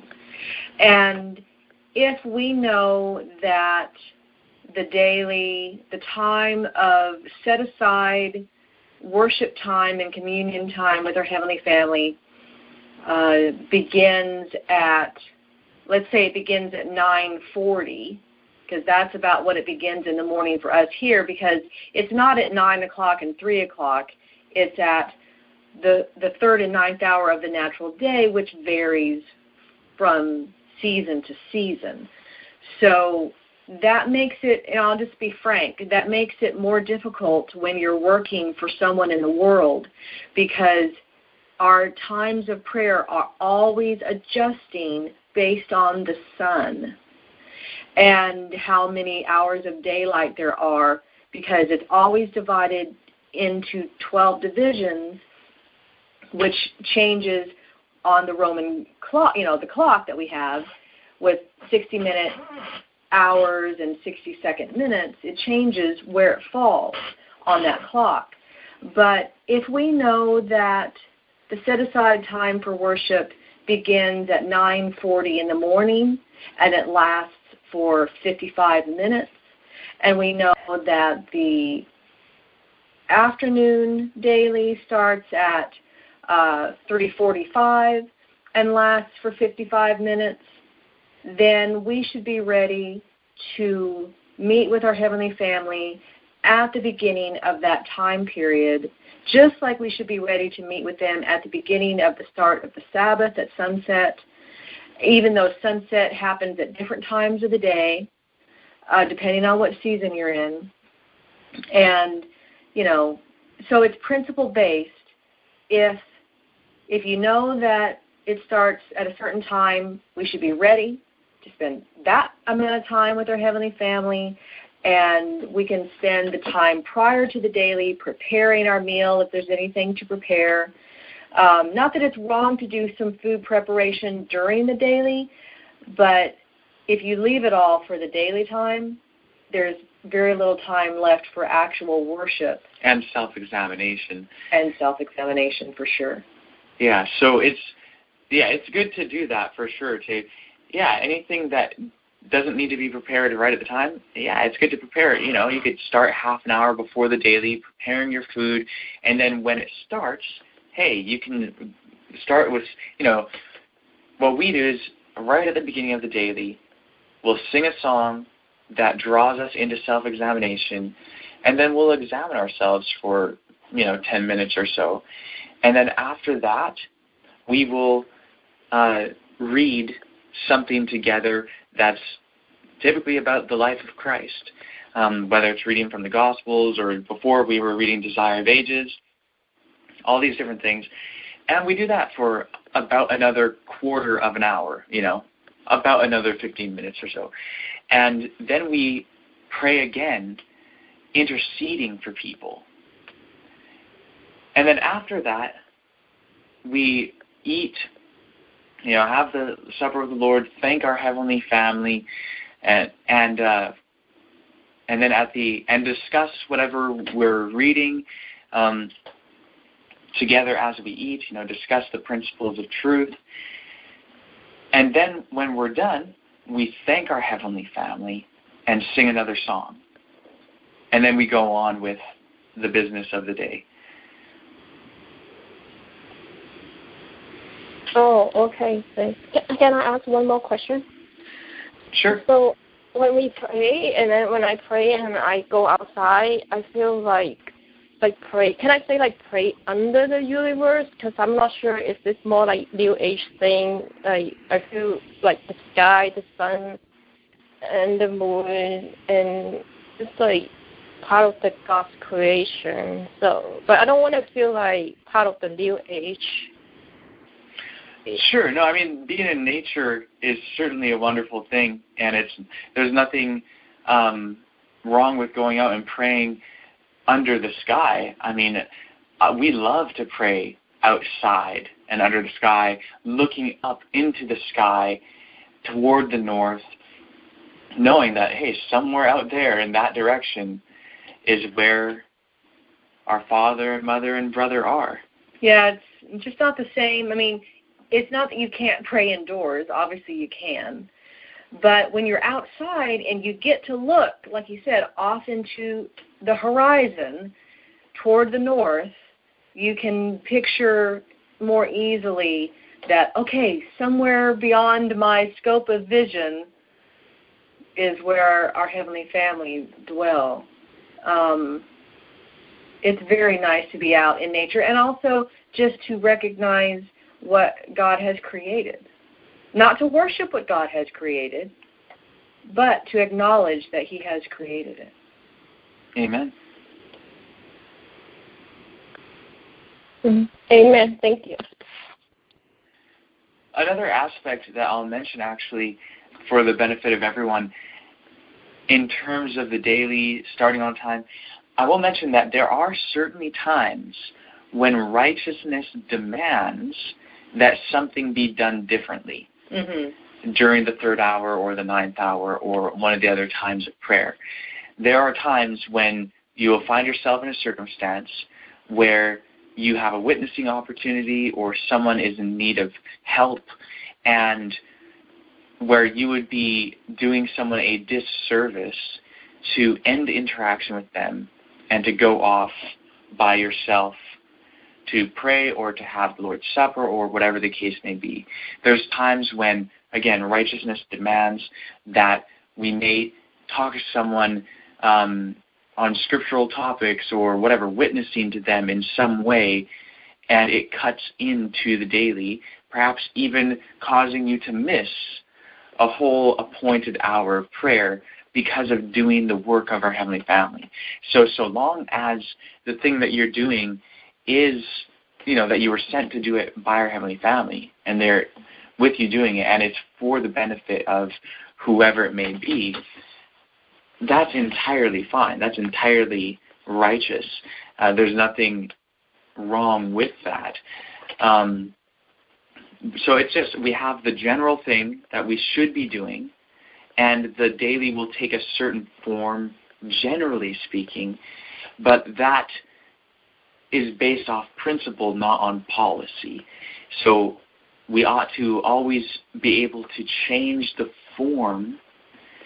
In the form which our daily observance takes may change depending on circumstances. So I just wanted to mention that so that no one ends up feeling guilty, let's say, if you happen to witness to someone and it cut into the daily or whatever. That's not necessarily a bad thing. It might actually be a really good thing. So I have a quick question. So like now it's overlapping the time. So we are at the church and the pastor still doing sermon. It's kind of overlap the time too with the daily hour. So is that okay to stay there, or it depends on the sermon? Well, I think there's different circumstances with that might come into play. And I think that might depend so much depending on the person and circumstances and all that I'll just have to say that you'd have to pray about that. You'd have to pray to find out what you should do.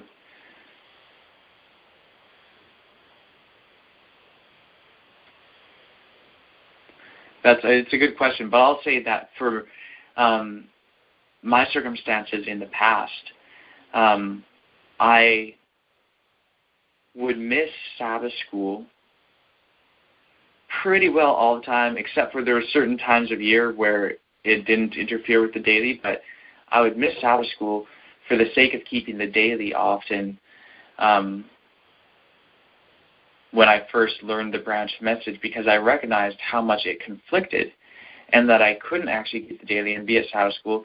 And when I would be there in Sabbath school during the daily, there wouldn't be benefit. Like, there wouldn't be benefit whether for me or for them.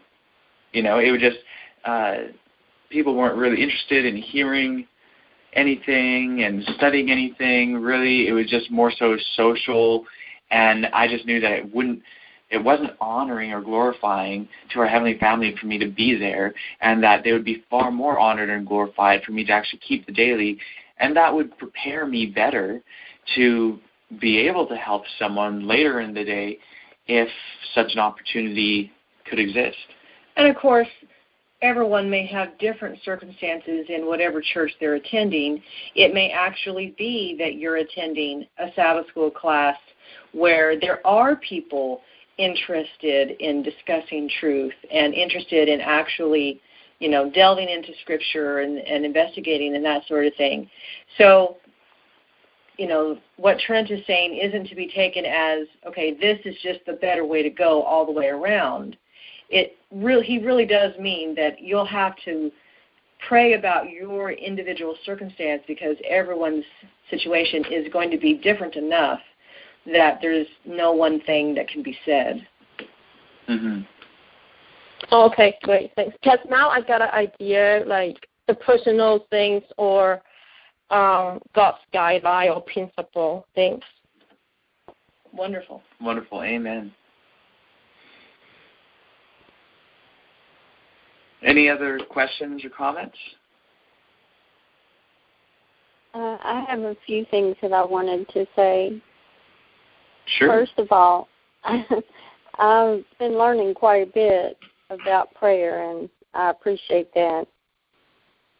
And second of all, I wanted to read out of Psalms 5, and it mentions both meditation and prayer. And it says, "Give ear to my words, O Lord." So evidently that person is speaking this prayer. "Consider my meditation. Give heed to the voice of my cry, my King and my God, for to you I will pray. My voice you shall hear it in the morning, O Lord. In the morning I will direct it to you, and I will look up." And second of all, I wanted to mention that I believe even when we read these Psalms that when David or whomever was praying, weren't they singing their prayer lots of times? Yeah, I think often many of these things were sung. Yeah. Totally. And I remember about someone mentioning, and I can't even remember when, but most of the time when I've prayed or watched other people pray, when you are in a group, like in a church, and not at home by yourself, you bow your head and you fold your hands. But then they'll mention that when Christ prayed, he lifted his head to heaven and lifted his arms. So, you know, if we want God to hear us, it seems like that we should be positioning our prayers so he could hear them and not bowing our head. Amen. Amen. Ellen White says something along those lines where she says, hey, don't bury your head in your seat and, you know, where no one can hear you pray and anything like that. She says, look up, you know, speak out. That's another aspect, too, even the idea of closing our eyes. You know, it's at least in a number of places in Scripture, it talks about opening your eyes and looking up into the heavens and, like you're saying, like lifting your face up to the sky and raising your arms and, you know, following Christ's example. Amen. Amen. Well, thank you for teaching me. Well, thank you very much for mentioning this and reading from Psalm 5. That's very, very wonderful. It's one of those passages that speaks clearly on this. And it mentions there about meditation as well.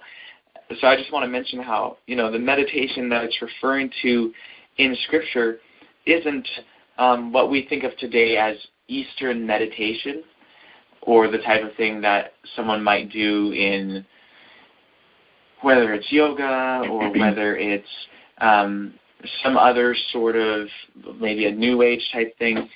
But meditation in Scripture is contemplation and self-examination. So technically speaking, you know, at the beginning of the daily, we meditate, and that meditation being contemplation, contemplating ourselves, examining ourselves to see, are we standing in the truth? Are we living out the life of Christ, following his example in all things? Is there anything that I have done that has fallen short? Where do I need to improve?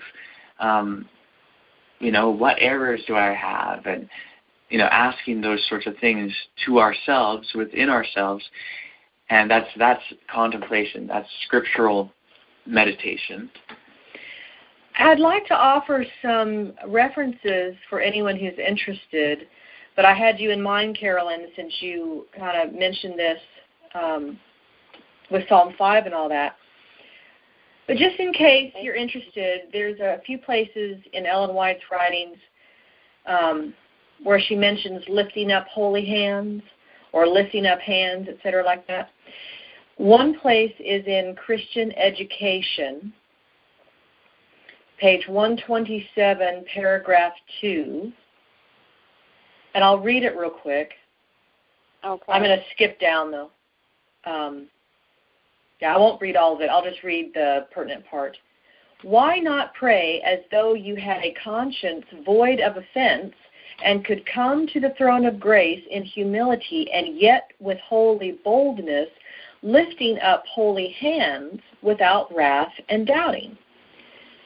And then she says, do not bow down and cover up your face as if it were something that you desired to conceal, but lift up your eyes toward the heavenly sanctuary, toward the north, where Christ your mediator stands before the Father to present your prayers as fragrant incense, mingled with his own merit and spotless righteousness. And then, yes? Sorry, as you were getting the other one, that reminded me of a place where Victor Hodeff talks about the importance of having a clear vision when we are praying, a clear vision of Christ, a clear vision of the heavenly sanctuary. I forget how much detail he goes into, but he talks about how we ought to have a clear visualization or conception of those to whom we speak. And I think that's very important. And this statement from Ellen White just reminded me of that, lifting your eyes to the heavenly sanctuary. She's talking in a way that kind of assumes that we should be conceptualizing in our minds, creating or using our imagination for what it is there for, to picture the reality that is happening that we cannot presently see. So, very interesting. Another good place is in Gospel Workers, page 254, paragraph 3. And she writes, Christ's ministers must watch unto prayer. They may come with boldness to the throne of grace, lifting up holy hands without wrath or doubting. In faith they may supplicate the Father in heaven for wisdom and grace, that they may know how to work, how to deal with minds. And then something a little bit different, not greatly, but this is in Prophets and Kings, page 40, paragraph 1. She's talking about Solomon. Solomon then knelt upon the platform and in the hearing of all the people offered the dedicatory prayer, lifting his hands toward heaven while the congregation were bowed with their faces to the ground. So there you have the difference. Like we mentioned earlier, Solomon's praying, his hands are raised, his hands are raised toward heaven. The congregation are bowed with their faces to the ground. The king pleaded, etc., etc. So those are just a few, and there's more, but I'll leave it at that for now. Awesome. Thank you for reading those. Mm-hmm.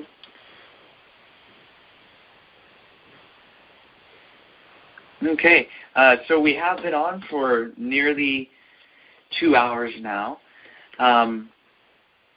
So we should draw the meeting to a close. Does anyone have any last questions or comments?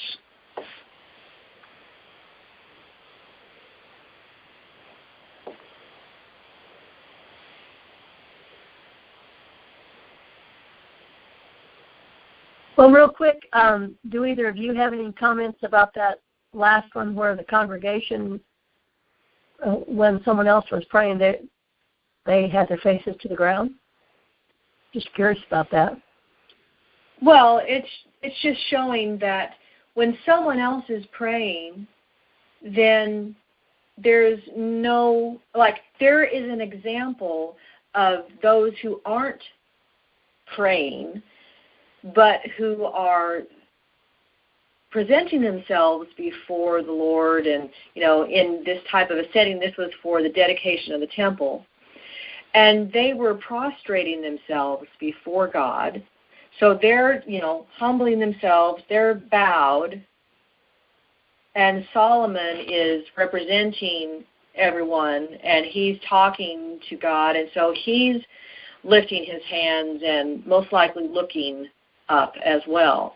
So like Trent mentioned, Doug brings us out in his little study, Lifting Hands in Prayer, and how if you're let's say you're with a group and you're having group prayer, and you're taking turns or whatever, going back and forth, and people are talking to our Heavenly Family, well, it's not very practical to think that everyone's going to be able to hold up their arms for the whole duration of everybody praying. And so it's appropriate for whoever is praying to lift hands and to look up and to be the one, engaged in a conversation with her Heavenly Family.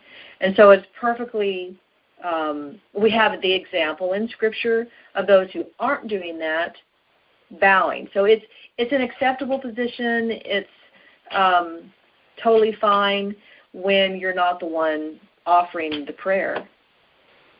Absolutely. And there may be times when it's appropriate to totally prostrate yourself, depending, Yeah, that's a scriptural posture of prayer. There's kneeling. There are a couple times where it shows standing. Standing, kneeling, and prostrating are all acceptable postures in prayer. Although, again, it's very few times with standing, and there was a time, for instance, I think a guy had got up to preach, and Ellen White strongly rebuked him before everyone and basically said, where do you get the idea that you should just stand up there? Get on your knees. Yeah, she said get on your knees and, pray to God. And humble yourself, in other words. So that's, and of course, at times of prayer, we kneel down before our Heavenly Family and pray to them. And I think that that's what we should really be doing. And yes, there are times where it will be otherwise. There's going to be times when a person can't kneel because of injury. Oh, yeah. And, these are just real circumstances, real interaction with real beings, and we should be keeping all that in mind. It's not, we can't do it based on formula. Totally. That particular verse, in the first place, I got the impression that was a special occasion. That's a very serious occasion, and that might explain why they were prostrating themselves on the ground. I doubt that every time someone prayed, they were on the ground with their faces to the ground, or however they were doing it with their faces to the ground. That could just be that their heads were bowed, quite frankly. But we see a lot of pictures where people are just stretched out flat. But I just, getting back to the text, I just thought it was a special occasion and very serious one.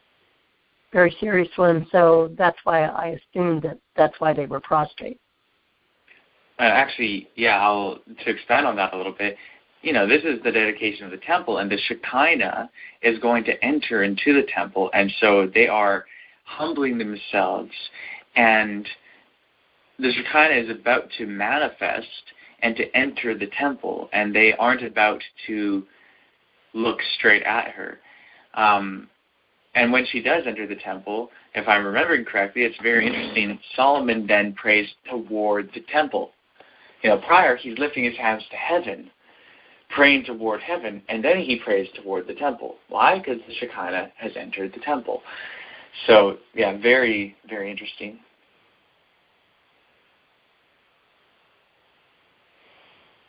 All right, are there any last comments and questions? I'll make one more comment. Just thought, someone might wonder about this, so I'll mention it. If you're going throughout the day and you're just talking to our Heavenly Family, or even just a particular member of our Heavenly Family, you can do that without stopping and turning to face north. And you can even do that without getting on your knees. If you know what I mean? There's if you're just going about your business and you just want to talk and speak and share something with our Heavenly Family, that's totally appropriate too. Totally. If there's times where you're out there, you're working, you're shoveling dirt or cutting trees or whatever you're doing, it's certainly right to talk to our Heavenly Family, and you shouldn't allow what you're doing to restrict you from doing so. Amen. I have a question. All right. Yeah, sure. You think someday we will see God because it says that if we have pure in heart and we can see God's face. So can we really see the Holy Spirit like in physical being? Yeah, absolutely. There will come a day where we will physically see with our actual eyes the members of our heavenly family. Yes. And that verse that you mentioned is one of them that shows that. There are actually many more verses that show that same thing, that describe people in the past seeing members of the Godhead, and there are also verses which say that we will see God and other members of the Godhead. I missed the verse. What was the verse? Where it says the pure in heart shall see God in the Beatitudes. Okay, so before we get to the heaven, right, we'll be in the earth. Yes. Well, yes, we won't necessarily see the Father while we're still on earth, or the Mother. I don't know of anything that indicates that. And I don't know of anything that indicates that we will see the Son before the second coming, but we will see him at the second coming. But there are verses which do say that we will see our sister, the Shekinah, prior to the second coming, and even prior to the full establishment of the kingdom in the land of Israel. So I won't go through all the verses right now, but she will be visibly here among us. Ezekiel 43 talks about her entering the temple. One of the passages that talks about seeing her and having a face-to-face experience, I believe it's in Ezekiel 20. Let me just double-check that. Yeah, Ezekiel 20,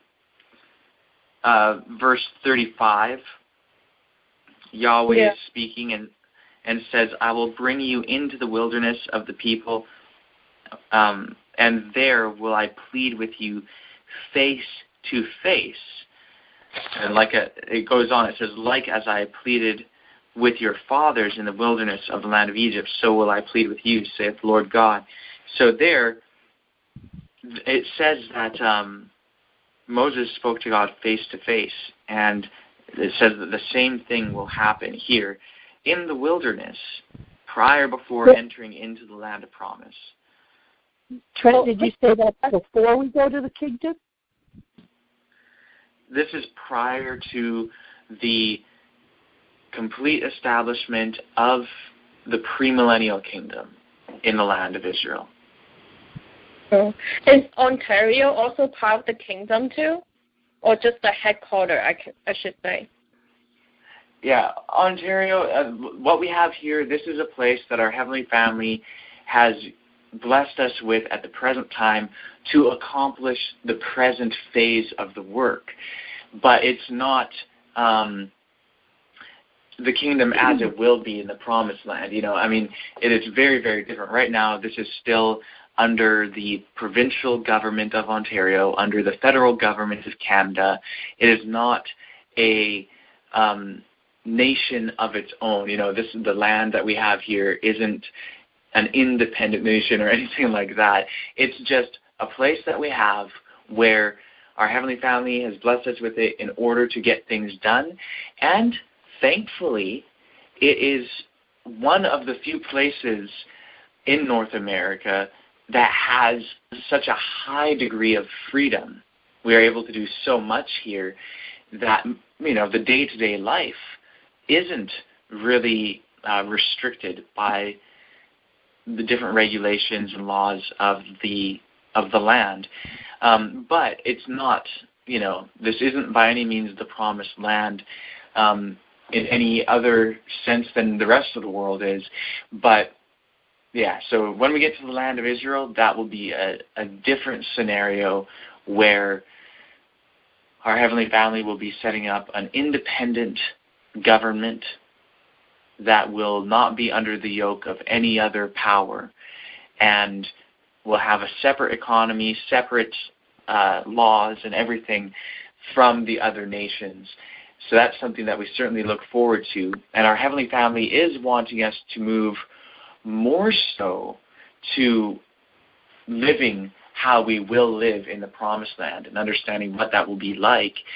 So at this property, things will be as much as possible operating theocratically, a theocratic government. So it's the laws of our Heavenly Family.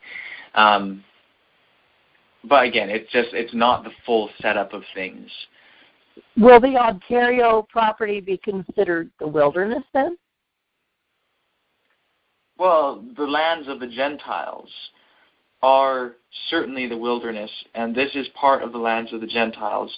So, but it's not that it is the wilderness, spoken of in this verse or anything like that. It's not the wilderness where we would see the sister then. Well, I don't know where exactly that will be, other than on the other side of Jordan near Mount Nebo. That's one place where it will be. And because that's where the Ark of the Covenant was hid, and that's where it will be brought out from.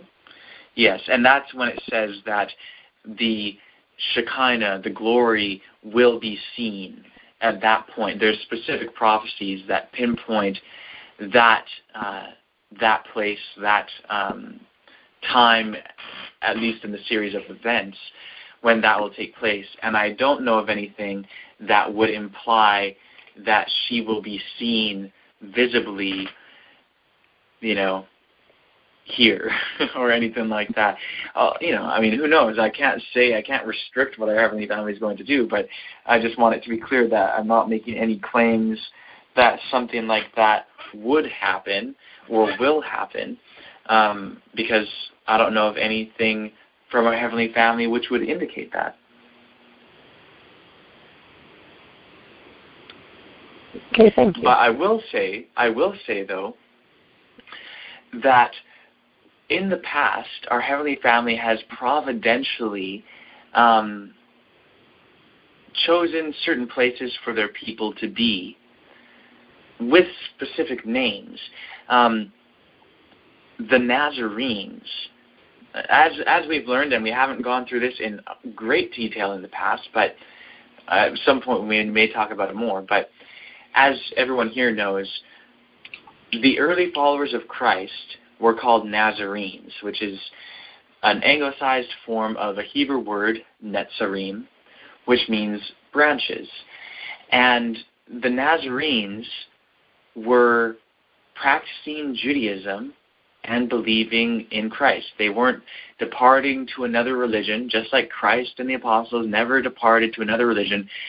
Christianity, as we think of Christianity, didn't actually begin until the 2nd century, and it was a guy named Ignatius that coined the term and said it in opposition to Judaism. The Nazarenes, though, were the original followers of Christ. They continued to keep the Sabbath. They continued to keep the feast days. The gospel that they read was written in Hebrew and specifically records Christ referring to the Holy Spirit as his mother, and it specifically records the Holy Spirit referring to Christ as her son, all these different things. It's known as the Gospel according to the Hebrews, or the Hebrew Gospel. Those were the original followers of Christ. That was the true movement, not the Christianity of the 2nd, 3rd, 4th century going on with the church fathers and so on. The Nazarenes are traceable in history up until somewhere around the 5th century. After that, they're kind of lost to history, at least at the present time. There may be more information that is revealed later, but at the present time, they're only traceable up until, the 5th century or so, and which is the 400s. And it's interesting how the Nazarenes in the history that we do have of them, throughout the first few centuries of the Common Era, is that they traveled to different places. And the places where Nazarene communities were established were, interestingly enough, all places with significant names. So they would go to one place and it would have a name that actually is a messianic title, like a title for the Messiah, like the Star or something like that. And then they would travel somewhere else and they would end up settling somewhere else where it had a significant symbolic name. This took place in the history of the Nazarenes. I also find it interesting that that took place in the history of the branch. When the branch Davidians, or some of the branch Davidians, went to Israel in the late 50s, they went to a place which the name of it meant twigs. And it was Amorim. And they went there, and they were confirmed that, this is the place because of its prophetic name, twigs. This was just after the branches had a revelation to them of the prophecy of Ezekiel 17, which talks about twigs being planted in the land of Israel as being like the little bud of the kingdom. And so that, was a prophetically significant name. I do find it interesting how the place that our Heavenly Family has blessed us with now in Ontario is in a place called Way. This property is located outside of the borders of Hearst, outside of all these other places, and it's in an unorganized township that is called Way. And it's quite interesting because the early movement of Christ were called those of the Way. They were called, Way was a very significant thing for them, just as it was for the Qumran community. And so here, and it says, prepare ye the way in the wilderness. That's what John the Baptist and the Qumran community based their understanding of the way off of that. So that's interesting is one way to put it, I guess. That this is where our Heavenly Family has put us, in the township of Way. Oh, so do you think we may have a new Hebrew name in the future when we go to the kingdom? Or, in the earthly kingdom? Sure. I can't say one way or the other for sure. There's one verse in Revelation which talks about a white stone with a new name written on it. But in the context, it's talking about the new name of Christ, not talking about new names that each of us would receive. So I actually don't know of any scripture which talks about all of us as individuals receiving new names.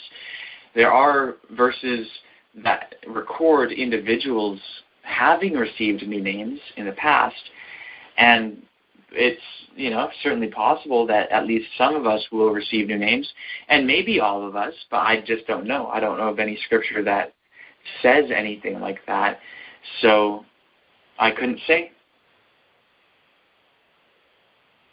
Well, I'm remembering that vision that you wrote about in one of the trumpets, where weren't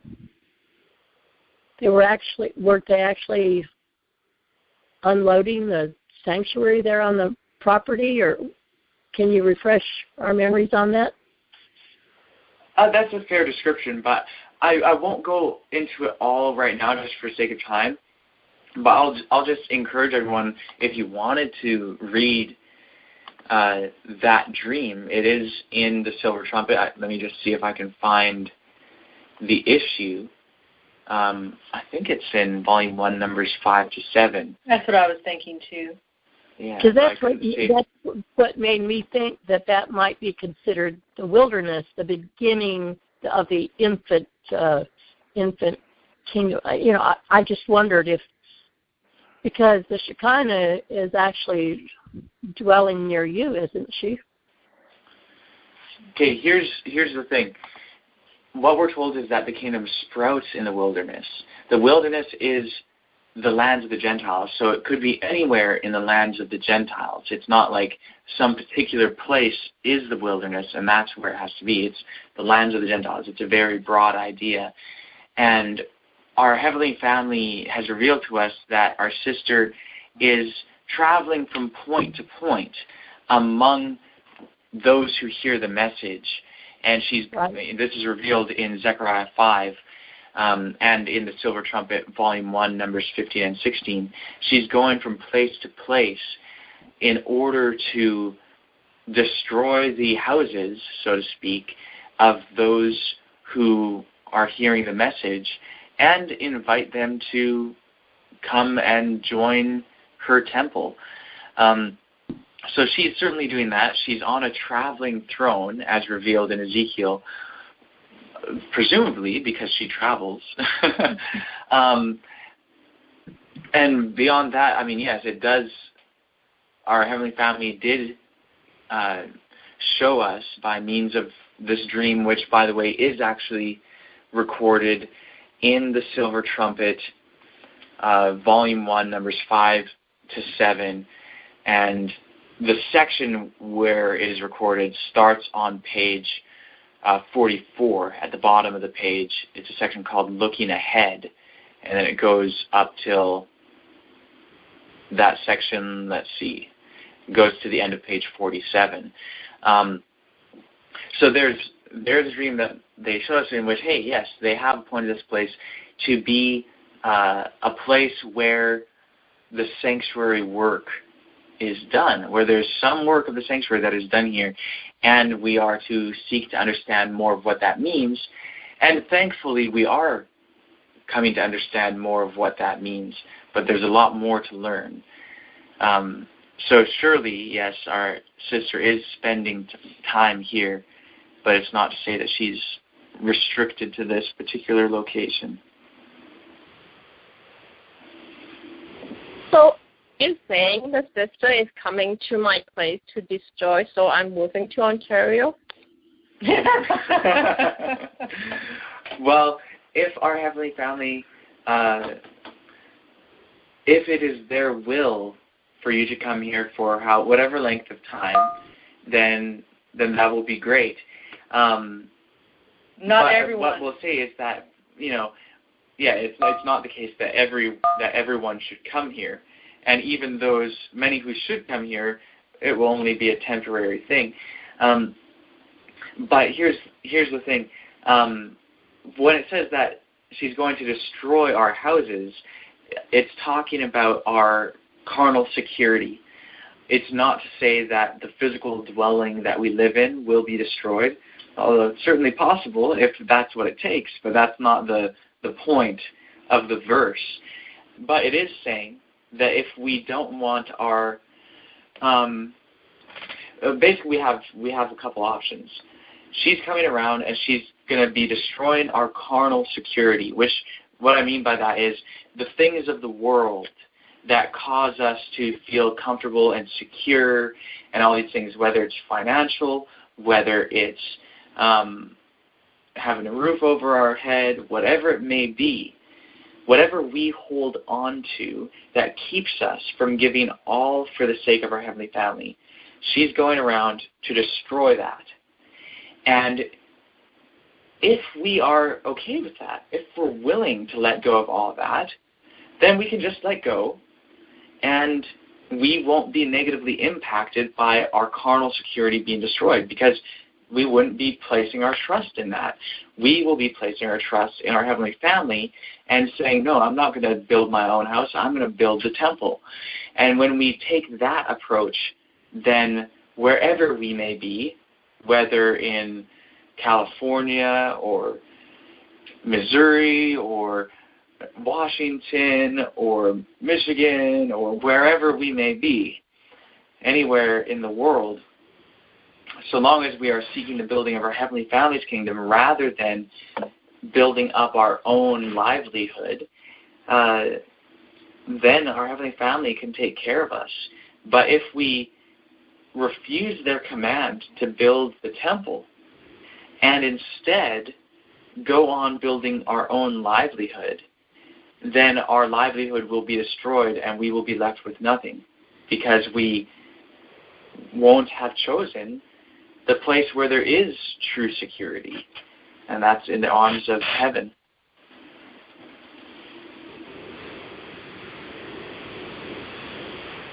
Okay. Well, I'm still making money. That means, am I staying in here or? Well, here's the thing, though. What you do in your particular situation, how this applies, will depend on what our Heavenly Family has called you to do.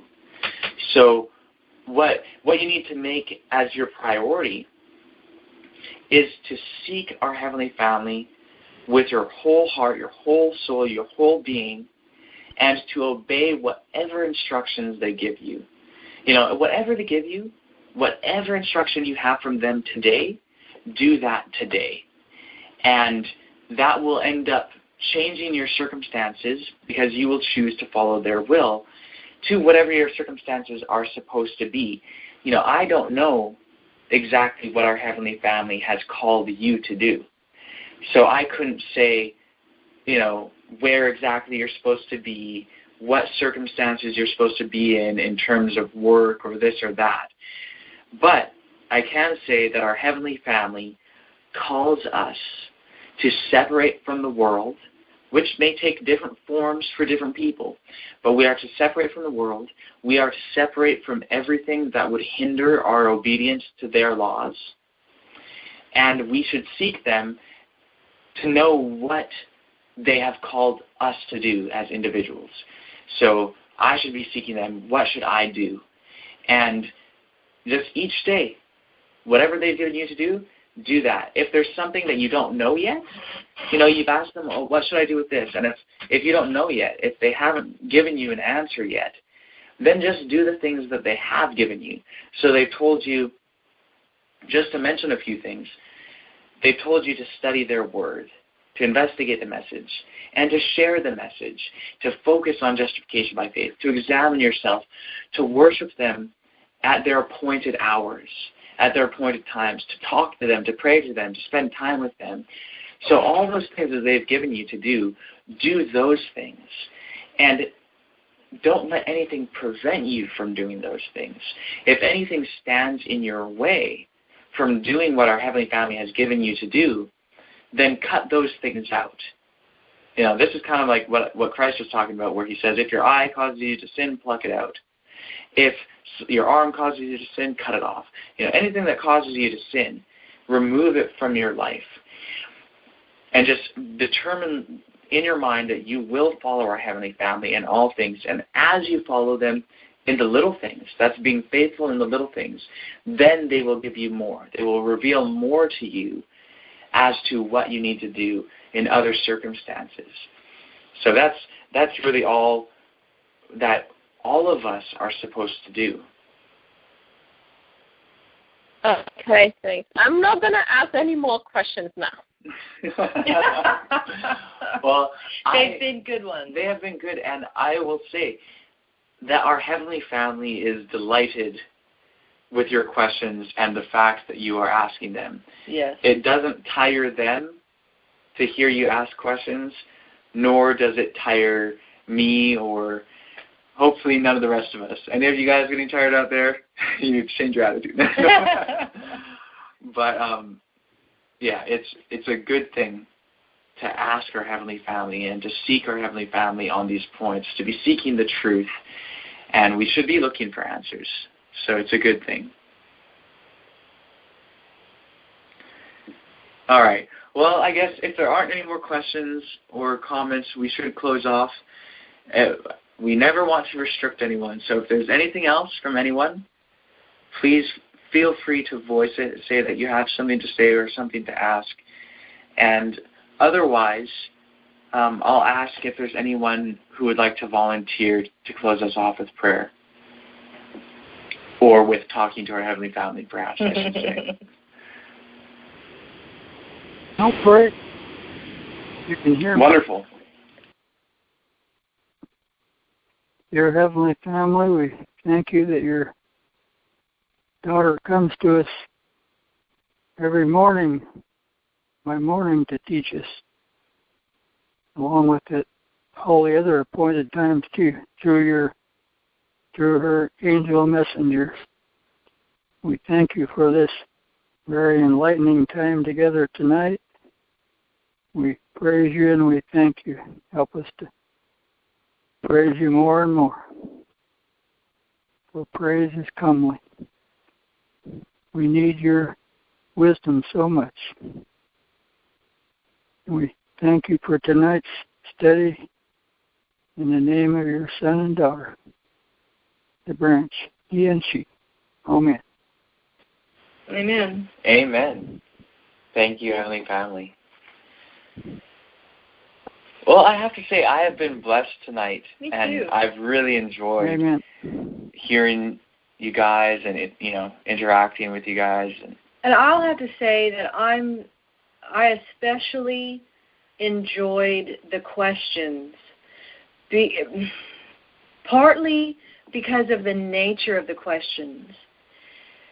These are very appropriate times to be asking practical things like this. Mm-hmm. If anyone doesn't understand how to observe some point of truth or how to understand some point of truth, then the only good thing to do is to ask or to seek the answer.